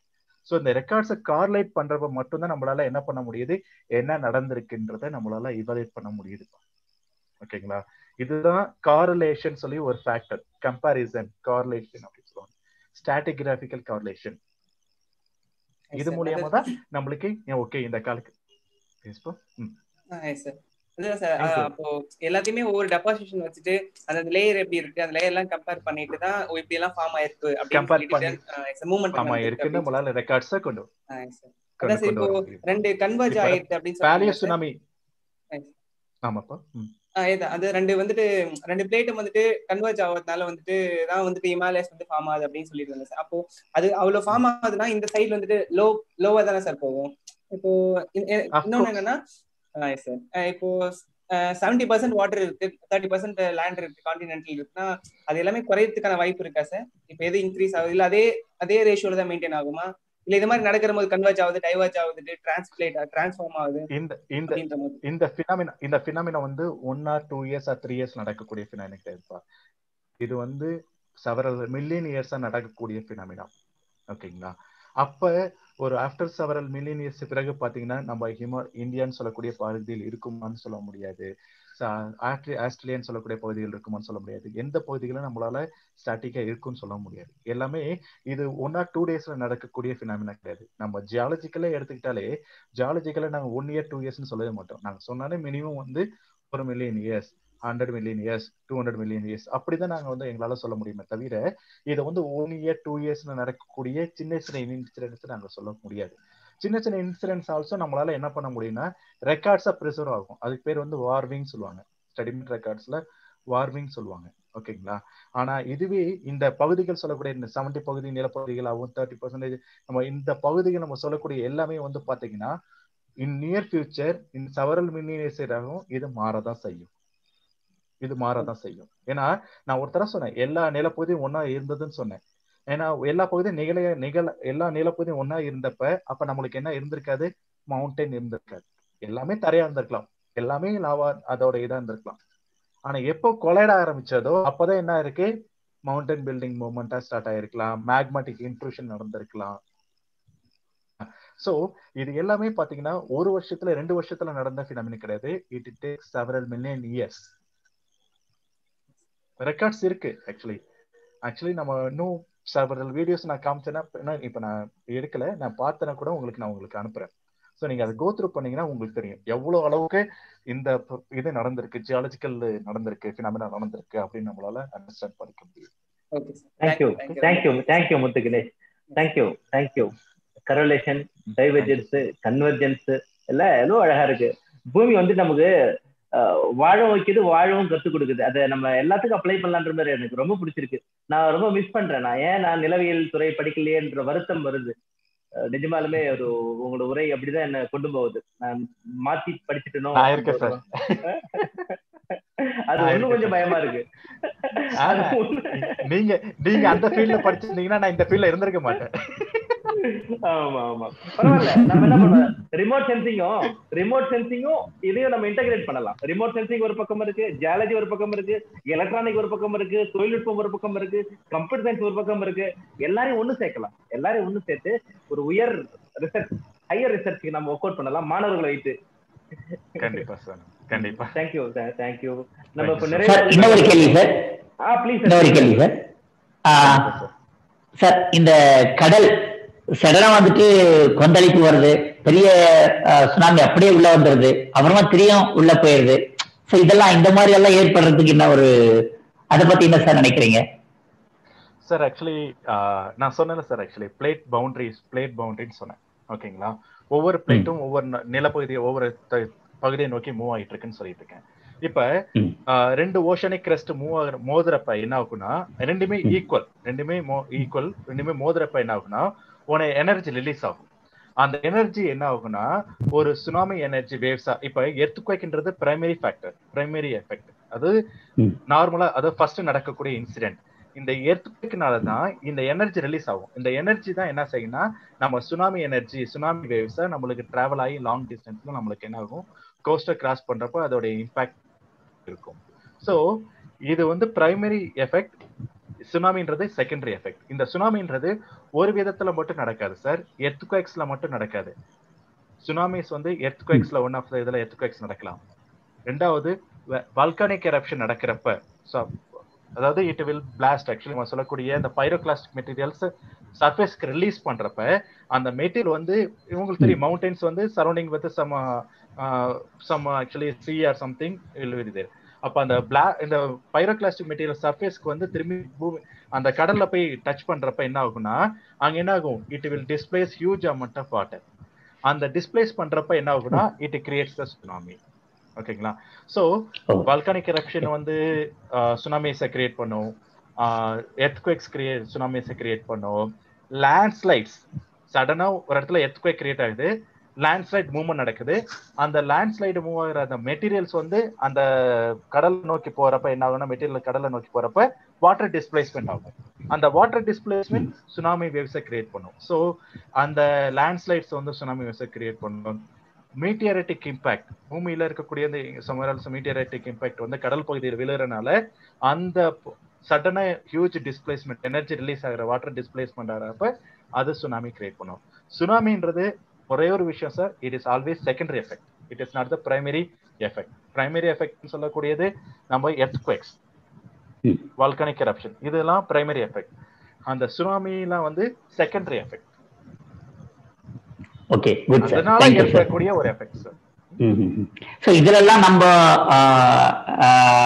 நம்ம வந்து எவ்வளவு சவுண்ட்ஃபுல்லா இருக்கும், இதெல்லாம் எவ்வளவு சீக்கிரம் நம்மளால கண்டுபிடிக்க முடியும், இன்னும் இவ்வளவு அவர்ஸ்ல ஆக போகுது, இன்னும் நாளைக்கு ஆக போகுது அப்படின்றதெல்லாம் என்ன மாதிரி நம்ம கிட்ட சப்போர்ட்டிவ் இருக்கு சார். ஆக்சுவலி எப்படி இருக்குன்னா நம்மளுக்கு வந்து பாத்தீங்கன்னா இப்ப பசிபிக் ஓஷன்ல இருக்கக்கூடிய நம்மளுடைய இதுல வந்து பாத்தீங்கன்னா knicker something, actually search sir உங்களுக்கு சொல்றேன். ஓகே, அந்த இடத்துல வந்து பாத்தீங்கன்னா நம்மள ஹைதராபாத் இருக்கக்கூடிய அந்த ஆர்கனைசேஷன் தான் நம்மள இந்தியால இருக்கக்கூடிய எங்கனாலும் எர்த்குவேக்ஸ் கிரியேட் ஆனாலும் அது இந்த வார்னிங் ஸ்டேஷனுக்கு இண்டிகேட் பண்ணும். அந்த வார்னிங் ஸ்டேஷன்ல எந்த ஒரு ஹை டைட் நார்மலா லெவல் மானிட்டர் ஆயிட்டு இருக்கு சார். இந்த பால்ஸ் வந்து நார்மலாவே it contact with the satellites. Okay, இந்த பால் ஃப்ளோட் ஆயிட்டு இருக்கும். சடனா இந்த வாட்டர் லெவல் இன்க்ரீஸ் ஆகுது. வாட்டர் லெவல் இன்க்ரீஸ் ஆகுறப்ப பால் வந்து என்ன செய்யும், மேல வரும். மேல வரப்ப அந்த sensor characteristics, the communication between the balls and that satellites வந்து என்ன ஆகும், அது வந்து இண்டிகேட் பண்ணும் சம் வாட்டர் ரைஸ் ஆகுது. ஓகேங்களா? இந்த வாட்டர் ரைஸ் ஆகுன்றது சுனாமின்றனால மட்டும்தான் வாட்டர் ரைஸ் ஆகும்ல. நார்மலா ஹை டைட்ஸ்ன்னு சொல்லக்கூடிய டைம்லயும் வாட்டர் ரைஸ் ஆகும். உடனே இது என்ன செய்யும், இங்க வந்து சேட்டலைட்டுக்கு கம்யூனிகேட் பண்ணும். சேட்டலைட் நேரா என்ன செய்யும், கண்ட்ரோல் ஸ்டேஷனுக்கு இண்டிகேட் பண்ணும். ஸோ ஓகே, இந்த இடத்துல பர்டிகுலர் பிளேசஸ்ல வாட்டர் லெவல் ரைஸ் ஆகுது, அப்நார்மாலிட்டி இருக்கு அப்படின்னு சொல்லுவாங்க. ஸோ அதை வச்சு அவங்க ட்ராக் பண்றப்ப ஓகே சுனாமி கிரியேட் ஆயிருக்கு இந்த, ஏன்னா எர்த்குவேக் கிரியேட் ஆனா சுனாமி கிரியேட் ஆகுறது உங்களுக்கு தெரியும். அல்லது அதை தவிர ஃபேக்டர்ஸ் லைக் வால்கனிக் எரப்ஷன், வேற எனி ஃபேக்டர்ஸ் அங்க இருக்கா, எதுவும் நடந்திருக்கான்னு பார்த்தாங்கன்னா ஓகே சுனாமி ஆகுறதுக்கு சான்சஸ் இருக்கு. ஏன்னா நம்ம நவடேஸ் நம்ம கையில வந்து நிறைய டூல்ஸ் இருக்கு சார், மாடலிங் டூல்ஸ். இந்த மாடலிங் டூல்ஸை வச்சு எந்த டைம்ல நம்மளால வந்து இந்த நம்மளுடைய கோஸ்ட் லைனை வந்து அந்த வேவ்ஸ் வந்து அஃபெக்ட் பண்ணும் அப்படின்றத நம்மளால என்ன கால்குலேட் பண்ண முடியும் சார். ஏன்னா நம்மளுக்கு நம்மளுடைய இப்ப வச்சிருக்கக்கூடிய நம்ம சேட்டலைட்ஸ் எல்லாம் அதிகம். இப்ப நம்ம ஜியோ சேட்டலைட்ஸ் எல்லாம் பாத்தீங்கன்னா ஃபுல் அண்ட் ஃபுல் கண்டினியூஸா மானிட்டர் பண்ணிட்டே இருக்கு. இந்த ஓஷன் சர்ஃபேஸ்ல ஏற்படக்கூடிய நம்ம ஓஷன் சேட் நம்மள்ட்ட வச்சிருக்கோம். ஓஷன் சேட்லாம் வந்து பாத்தீங்கன்னா ஓஷன் சர்ஃபேஸ்ல நடக்கக்கூடிய நிறைய இதை வந்து மானிட்டர் பண்ணிட்டே இருக்கு. ஸோ என்ன ஒரு ப்ராசஸ், எந்த ஒரு டிஃபிகல்ட் அங்க நடந்தாலும் அது வந்து கண்ட்ரோல் ஸ்டேஷனுக்கு சேட்டலைட் கம்யூனிகேட் பண்ணும். சேட்டலைட்ல இருந்து கண்ட்ரோல் ஸ்டேஷனுக்கு நம்ம ரிசீவ் பண்ணிடலாம். ஸோ அதை வச்சு நம்மளால எதுனாலுமே நம்மளால அனலைஸ் பண்ண முடியும் sir. Okay sir, very good. Thank you sir, thank you very much. Thank you sir. ரொம்ப மகிழ்ச்சி. நிறைவு பகுதிக்கு வந்திருக்கோம் சந்துரு. உங்களுடைய நிறைவு கருத்து இருந்தா நீங்க சொன்னாலும் நம்ம நிறைவு செய்யலாம். உங்களுடைய நிறைவு கருத்து. நிறைவு கருத்துக்குன்றதே ஆக்சுவலி நான் சொல்லணும்னு வச்சுக்கோங்க சார், நம்ம வந்து பூமியை பத்தி சர்ஃபேஸ்ல மட்டும் தான் சார் நம்ம படிச்சுட்டு இருக்கோம். நம்ம வந்து நம்ம ஸ்பாயில் பண்றோம், எல்லா விஷயத்துக்குமே நம்ம ஸ்பாயில் பண்ணிருக்கோம். வாட்டர் பொல்யூஷன் பண்ணிட்டு இருக்கோம், சாயில் பொல்யூட் பண்ணிட்டு இருக்கோம், எல்லா லேண்ட் பொல்யூட் பண்ணிட்டு இருக்கோம், எல்லாமே பொல்யூட் பண்ணிட்டு இருக்கோம். ஆனா நமக்கு தெரியல நம்ம வாழ்வாதாரமே இந்த எல்லா இதே சார்ந்துதான் இருக்குன்றது நமக்கு தெரியல. நம்ம ஒரு சிம்பிளான ஒரு விஷயத்த நம்ம சொல்லுவாங்க, நம்ம எச்சு துப்பிட்டு நம்ம எங்க போறோம், அது கரெக்டா அங்கதான் இருக்க போகுது. ஸோ அது மாதிரி நம்மளுடைய நிலப்பகுதி நம்மளுக்கு கொடுத்த, கடவுளுக்கு கொடுத்த, நம்மளுக்கு கொடுத்த, தெய்வம் கொடுத்த ஒரு இயற்கை கொடுத்த ஒரு விஷயத்தையே நம்ம வந்து ஸ்பாயில் பண்ணிட்டு இருக்கோம். அதை வந்து நம்ம காக்கணும் சார். நம்ம சொல்லலாம், இப்போ வந்து நீங்க வந்து இயற்கையை வந்து காப்பாற்றணும் நம்ம சொல்லிட்டே இருக்கோம். நம்ம சொல்லிட்டு இருக்கோமே தவிர எந்த அளவுக்கு நம்ம வந்து இம்ப்ளிமெண்ட் பண்றோன்றதுதான் அதோட இதா இருக்கு. நம்மளுக்கே தெரியும், ப்ராஜெக்ட்ஸ் நிறைய வாங்கிட்டு இருக்கோம், ப்ராஜெக்ட்ஸ் வாங்கி பண்றோம். ஆனா அந்த ப்ராஜெக்ட் ரிப்போர்ட் எல்லாமே என்ன நடந்திருக்கு. ஸோ இம்ப்ளிமெண்டேஷன் பார்ட் வந்து நம்ம அதை கொண்டு வரணும். எந்த விஷயத்தினாலும் அதை இம்ப்ளிமெண்ட் பண்ணணும். நான் இயற்கை காப்பாற்றணும்னு சொன்னா அந்த இயற்கை காப்பாத்துறதுக்கு என்னால என்ன கான்ட்ரிபியூட் பண்ண முடியும், ஒரு தனி மனிதனா ஒவ்வொருத்தங்களும் தன்னுடைய கான்ட்ரிபியூஷன் எடுக்க ஆரம்பிச்சா இந்த உலகம் காப்பாற்றப்படும், நம்மளுடைய ஃபியூச்சர் ஜென்ரேஷன் காப்பாற்றப்படும் மட்டும் என்னால ஒரு சின்ன விஷயமா சொல்ல முடியுது. இது என்னுடைய கருத்து. பட் இதை வந்து இல்ல நிஜமாலுமே சூப்பர் கருத்து, சூப்பர் கருத்து. நம்ம 21ஆம் நூற்றாண்டு ஆரம்பத்துல இந்த டைம்ல நமக்கே நாம என்ன பண்றோம் அப்படின்னா treated water, treated food, treated life, எல்லாமே ட்ரீட்டட் தான். இப்ப நமக்கே ட்ரீட்டட்னா அவங்களுக்கு என்ன பண்ணும் அப்படின்னா ரீஃபைண்ட் வருமா, இல்ல அது கூட வராதா? இப்ப நம்ம ட்ரீட் பண்ணது ரீஃபைன் பண்ணி அவங்களுக்கு போகும், அது போகுமா என்னன்னு ஒண்ணு புரிய மாட்டேது. நிஜமாலுமே பேசுறதால எதுவும் ஆகாது, செய்யணும், ஒருத்தருக்கும் செய்யணும். தனி மனிதனா என்ன பண்ண முடியுமோ அதெல்லாம் செய்யணும். குழுவாக இருக்க வாய்ப்பு இருந்தா குழுவாக என்ன செய்யணும், தொடர்ந்து செய்யணும். அதான் முக்கியம். செஞ்சது வெரிஃபை பண்ணணும். ஏன்னா நிஜமாலுமே அகாடமிக் ப்ராஜெக்ட் எந்த ப்ராஜெக்ட் எல்லாமே திட்ட அளவிலேயே இருக்கு, இல்லாட்டினா புள்ளி விவரத்திலே இருக்கு. அது ரெண்டும் மாற வேண்டும். அதற்கான முன்னெடுப்பு தான் இது. கண்டிப்பா இதை ஏன் பண்ணணும்ன்ற இம்பாக்ட், உண்மையான கோர் வேல்யூ, நீங்க புவியை பத்தி நீங்க என்ன சொல்லிருக்கீங்க, கண்டிப்பா மாணவர்களுக்கு இது புரியும். மாணவர்கள் நம்ம சூழ்நிலை எந்த நிலையில இருக்கிறோன்றத உணர்வாங்க. நம்ம மூதாதையர்கள் நமக்கு என்ன அவர்களுக்கு தெரியாம தீங்கு வச்சுட்டு போயிருக்காங்கன்றது என்ன பண்ணுவாங்க, செக் பண்ணுவாங்க. கண்டிப்பா இந்த நாள் ஒரு இணைய நாளாக அமைய வேண்டும். மாணவர்களும் ஆசிரியர்களும் பார்வையாளர்களும் அந்த பூமி மேல ஒரு கன்சர்ன், அந்த அன்பு என்னிலிருந்து வைங்க. பாருங்க பூமியோட வாழுங்க, அது சூப்பரா இருக்கும். இயற்கையோட, தண்ணியோட, ஓடையோட, குளத்தோட, மலையோட எவ்வளவு ஸ்பேஸ் கொடுத்துருக்கு. நம்மள வெண்டிங் பாயிண்ட் இதான் என்னது, இயற்கையா நீங்க ஏத்துக்கிட்டாலே போதும், அது மேல ஒரு பாசம் வரும். எனக்கு தெரிஞ்சு எவ்வளோ தாய்மார்கள், எவ்வளவு பெரியவங்க வந்து நிலத்தோட பேசிட்டு இருக்காங்க, பயிரோட பேசிட்டு இருக்காங்க, இயற்கை அமைப்போட பேசிட்டு இருக்காங்க, அதோட பழகுறாங்க, தம் பிள்ளைய விட மேலான வளர்க்குறாங்க. ஆனா அங்கங்க ஒருத்தவங்க இருக்கிறாங்க. நம்ம குடும்பம் இருக்கிற எல்லாரும் என்ன பண்ணணும் அப்படின்னா, அந்த இயற்கையோட பேச, இயற்கையை நேசிக்க, இயற்கையை காக்க முன்னோர். இயற்கையை காக்கணும்னா ஒண்ணும் கிடையாது, நம்ம எதுவும் தீங்கு செய்யாம இருந்தாலே போதும். நாம போய் பெருசா பண்ண தேவையில்லை, அதுக்கு தீங்கு விளைக்காம இருப்பது நம்ம உறுதி செய்தாலே இயற்கை காக்கப்படும். இல்லாட்டின்னா அதோட கோபத்திற்கு ஆளாமனோம்னா ஒருத்தரோட நல்லவங்க கெட்டவங்களா பார்க்காது, எல்லாரையும் முழுங்கிடும். ஏன்னா அது புதுப்பிக்கணும், அவ்வளோ கடினமாக இருக்கும்.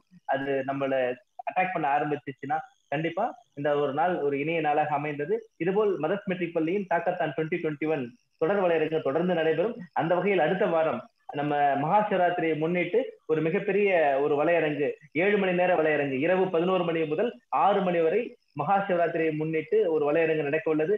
அதை தொடர்ந்து யூபிஎஸ்சிக்கு இப்ப கால்ஃபர் பண்ணிட்டாங்க, பிரிலிமினரி எக்ஸாமுக்கு கால்ஃபர் வந்துருச்சு. ஐஎம் அன் ஐஏஎஸ், நான் ஒரு இந்திய ஆட்சிய பணியாளர் அந்த தலைப்பிலே ஒருத்தவங்க பேச நமக்கு காத்துட்டு இருக்காங்க. எல்லாரும் அந்த யூபிஎஸ்சி ஆஸ்பிரன்ட்ஸ், ஐஏஎஸ் எக்ஸாம் எழுதணும் கனவு காண்றவங்க, இல்ல என் புள்ள படிக்க போறான் அதுல எப்படி வரும்ன்ற மாதிரியான கேள்வி இருக்கிறவங்க, அதுக்கு எது அப்ளை பண்ணுன்றது தெரியாதவங்க எல்லாருக்கும் ஒரு வழிகாட்டியா இருக்கும். நான் இப்ப மாணவனா இருக்கேன், எதிர்காலத்துல கலெக்டர் ஆகணும்னு நினைச்சீங்கன்னா இந்த வலையரங்கை நீங்க பார்க்கலாம். நான் ஒரு இந்திய ஆட்சி பணியாளர் இந்த தலைப்பிலேயே நம்ம என்ன பண்றோம், ஒரு வலையரங்கு நடத்துறோம். அதுக்கு மறுநாள் plant tissue culture, current scenario and carrier opportunity, என்னன்னா தாவர திசு வளர்ப்பு, தற்கால போக்கும் தொழில் வாய்ப்புகளும் என்ற தலைவில முனைவர் தனசேகரன் அவர்கள் அமெரிக்கன் காலேஜ் மதுரையில இருந்து பேச இருக்கிறாங்க. இது மாதிரி நமக்கு சிறந்த உரையாளர்கள் சிறந்த தலைப்புல புதிய நோக்கில புதிய கருத்தை மாணவர்களுக்கு விதைக்க வராங்க. கண்டிப்பா இது விதை தான், அது கண்டிப்பா அந்த விதையை எங்கெங்க விழுதோ அது எல்லாமே விருட்சமாக மாறி எதிர்கால தலைமுறையை காக்கும், அவங்க குடும்பத்தையும் காக்கும்ன்றதுல மிகப்பெரிய நம்பிக்கை இருக்கு. இதற்கு இதுவரையும் பேசி கொடுத்த சந்திரசேகரன் மாதிரியான சிறந்த உரையாளர்களுக்கு நன்றியை தெரிவித்துக் கொண்டு, பார்வையாளர்களுக்கும் ஒருங்கிணைப்பாளர்களுக்கும் பள்ளியின் தாளாளர் மோகன் அவர்களுக்கும் இதுக்கு உறுதுணையாக இருக்க அனைத்து ஜீவன்களுக்கும் இறைவனுக்கும் நன்றியை தெரிவித்துக் கொள்கிறேன். சந்திரசேகர் சார், நீங்க வேலையை ஆட் பண்ணணுமா? Please sir. இல்ல சார், ஆக்சுவலி தீபகா மிஸ் தீபகா மேம் மோகன் அவங்க வந்து ஒரு டவுட் கேட்டிருக்காங்க மேடம். எங்க பையன் வந்து இது மாதிரி கேட்டிருக்காங்க, எந்த அளவுக்கு why we can't feel the movement of earth அப்படின்னு கேட்டிருக்காங்கன்னு சொல்லியிருக்காங்க. மூமெண்ட் ஆஃப் எர்த்ன்னு சொல்லக்கூடியது வந்து பாத்தீங்கன்னா ஒரு எம்எம், ஆக்சுவலி பர் இயருக்கு வந்து பாத்தீங்கன்னா 5 mm ஆர் 10 mm அந்த மாதிரிதான் அதோட மூவ்மெண்ட் வந்து ரொம்ப மைனட்டா இருக்கக்கூடியது. அதனாலதான் நம்மளால என்ன பண்ண முடியலன்னா, நம்மளால அதை வந்து ஃபீல் பண்ண முடியல. நம்மளால அந்த மூவ்மெண்ட் ஆஃப் எர்த்தையே நம்மளால ஹை ரெசல்யூஷன் ஜிபிஎஸ் வச்சுதான் நம்ம வந்து ஃபைண்ட் அவுட் பண்ண முடியுது. ஸோ எவ்வளோ எம்எம் வந்து உள்ளார போயிட்டு இருக்கு, எவ்வளவு தூரம் நடந்துட்டு இருக்கு நம்மளால ஃபைண்ட் அவுட் பண்ண முடியுது. ஸோ நடக்கக்கூடிய எல்லாமே பார்த்தீங்கன்னா எம்எம் சென்டிமீட்டர் லெவல்ல தான் அதோட இது இருக்கு ஸ்கேல். அதனாலதான் நம்மளால ஃபீல் பண்ண முடியல. ஓகேங்களா மேம்? நன்றி நன்றி நன்றி. Thank you sir. Thank you ma'am, thank you Tanishq. Okay, super. Okay, நம்ம இந்த நிறைவு பதிவு வந்துட்டோம். ஒரு சதீஷ், அந்த பாடல் தயாரா இருந்தா அந்த பாடலோட நிறைவு செய்யலாம். அடுத்த வாரம் உரையாளர்களை சொல்லியாச்சு. முக்கியமான தலைப்பு தாவர திசு வளர்ப்பு மற்றும் தற்கால போக்கும் தொழில் வாய்ப்புகளும். மகா சிவராத்திரியை முன்னிட்டு மகா சிவராத்திரி நம்ம சிவ கதைகள் சொல்ல போறோம், சிவ புராணங்கள் பாட போறோம். நிறைய அருளாளர்கள் கலந்துகிட்டு அவங்களுடைய கருத்தை தெரிவிக்க போறாங்க. இந்த பாடலோட இந்த பகுதியை நிறைவு செய்யலாம். கண்ணான கண்ணே நீ கலங்காதடி,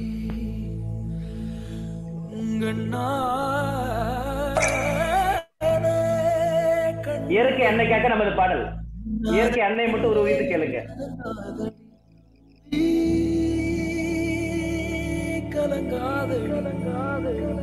யார் போனா யார் போனா என்ன, யார் போனா யார் போனா யார் போனா என்ன, நான் இருப்பேனடி.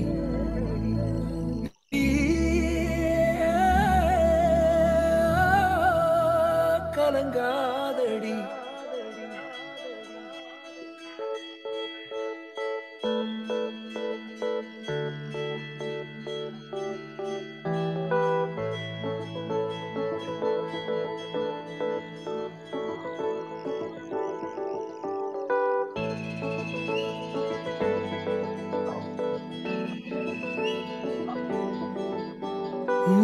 ஒரு கணம் ஒருபோதும் பிரிய கூடாதே, என் உயிரே நீ அழுக கூடாதே.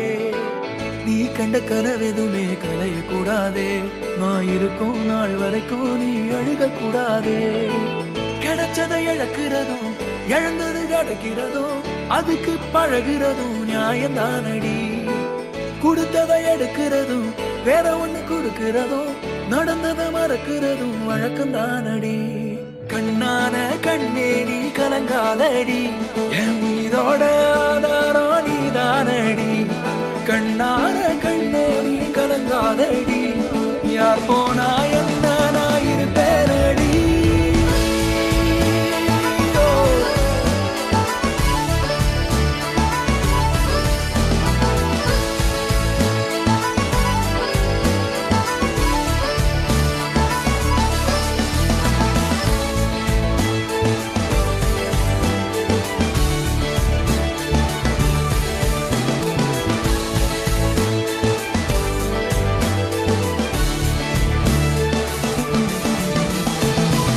விரல் இடுக்குதோ விரல் கிடக்கணும் நசுங்குற அளவுக்கு இருக்கு. நான் பிடிக்கணும் நான் கண்ணை தோற கையில் முகம் தெரியணும். உசுருள்ள வரைக்குமே உனக்கு என்ன பிடிக்கணும்.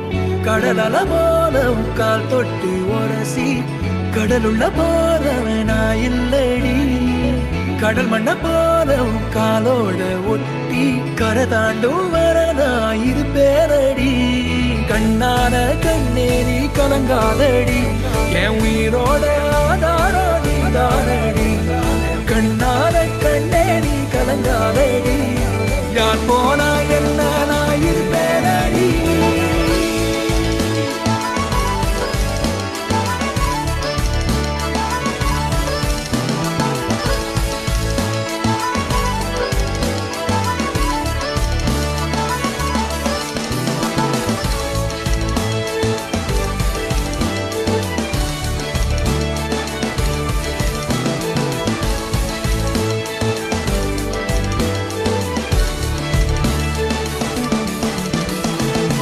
ஒரு கணம் ஒரு போதும் தெரிய கூடாதே, என் உயிரே நீ அழுக கூடாதே. நீ கண்ட கனவெதுமே கலைய கூடாதே, நான் இருக்கும் நாள் வரைக்கும் நீ அழுக கூடாதே.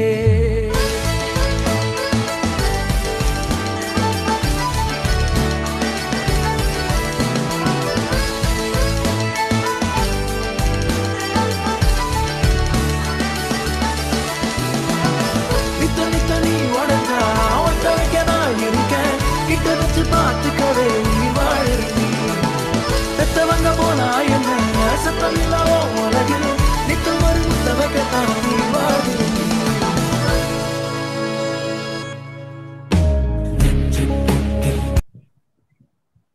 நன்றி நன்றி. ரொம்ப அருமையான ஒரு நாள் இன்னைக்கு. ஐயா அவர்கள் பேசும்போது ஒரு குறிப்பு சொன்னாரு, அந்த குறிப்போடு நான் நிறைவு செய்யறேன். எல்லாமே யுகம், ஜுராசிக் பார்க்ல வாழ்ந்தது ஒரு யுகமா இருக்கு, மீன்கள் வாழ்ந்தது ஒரு யுகமா இருக்கு. அவங்க எல்லாமே டாமினன்ட் மோடுல வாழ்ந்த ஒரு பீரியட்ல அது எதுவுமே எச்சங்கள் எல்லாமே இன்று நல்ல படிவங்களாக அந்த நாளை நினைவு கூறும்படியாக உரங்களாகவும் அது நம்ம பயன்பாட்டு நோக்கில பயன்படுது. ஆனா இந்த டைம்ல மனிதன் ஆண்டு கொண்டிருக்கிறான், மனிதன் பிரதானமாக இருக்கிறான். ஆனா இன்னும் பல ஜென்மங்கள் எடுத்து இன்னும் பல 100 ஆண்டுகள் ஆனதுக்கு அப்புறம் மறு மனிதன் தோண்டும் போது இங்க நெகிழிகள் கழிவுகளாக இருக்கக்கூடாது, தேவையில்லாத பயன்படாத பொருட்கள் பூமியில மக்காம இருந்து அந்த ஜென்மங்களையும் நம்ம என்ன பண்ணது அழிக்கக்கூடாது. அதனால நம்ம இந்த மனிதன் டாமினண்டா இருக்கும் இந்த யுகத்துல இனிமேலாச்சும் நம்ம என்ன பண்ணுவோம், நல்லது செய்வோம், இருந்த கழிவுகளை ரீசைக்கிள் பண்ணி அதை கிளியர் பண்ண பார்ப்போம், மரம் நடுவோம், மழை வளம் பெறுவோம், மனிதம் காப்போம், விண்ணும் மண்ணும் போற்ற வாழ்வோம் என்ற செய்தியோடு இன்றைய வலையரங்கை நான் நிறைவு செய்கிறேன். சந்திரசேகர், உங்களுக்கு மிகப்பெரிய நன்றி. ஒரு சிறப்பான ஒரு அழகான ஒரு வலையரங்கை நீங்க விட்டுட்டு போயிருக்கீங்க. இது நீங்க விட்டுட்டு போறீங்க, இது பல பார்வைகளுக்கு சென்று உங்களையும் உங்களோட பேச்சையும் நினைவு கூறுவார்கள். இதனால் அந்த பூமியை மறுபடியும் தக்க வைத்துக் கொள்வதற்கான செயல்களை மாணவர்கள், ஆசிரியர்கள், பெற்றோர்கள் செய்வார்கள் என்ற உறுதிமொழியோடு இன்றைய செய்தியை நான் நிறைவு செய்கிறேன். நன்றி, வணக்கம். மறுபடியும் அடுத்த வாரம் வியாழக்கிழமை இரவு 11 மணிக்கு நீண்ட நெடிய ஒரு முயற்சி வலையரங்களை நாம் சந்திக்கலாம். சிவ கதைகளோடு, சிவ புராணங்களோடு, அருளாளர்களோடு சந்திக்கலாம். நன்றி, வணக்கம். நன்றி sir. Thank you. Thank you sir. Thank you.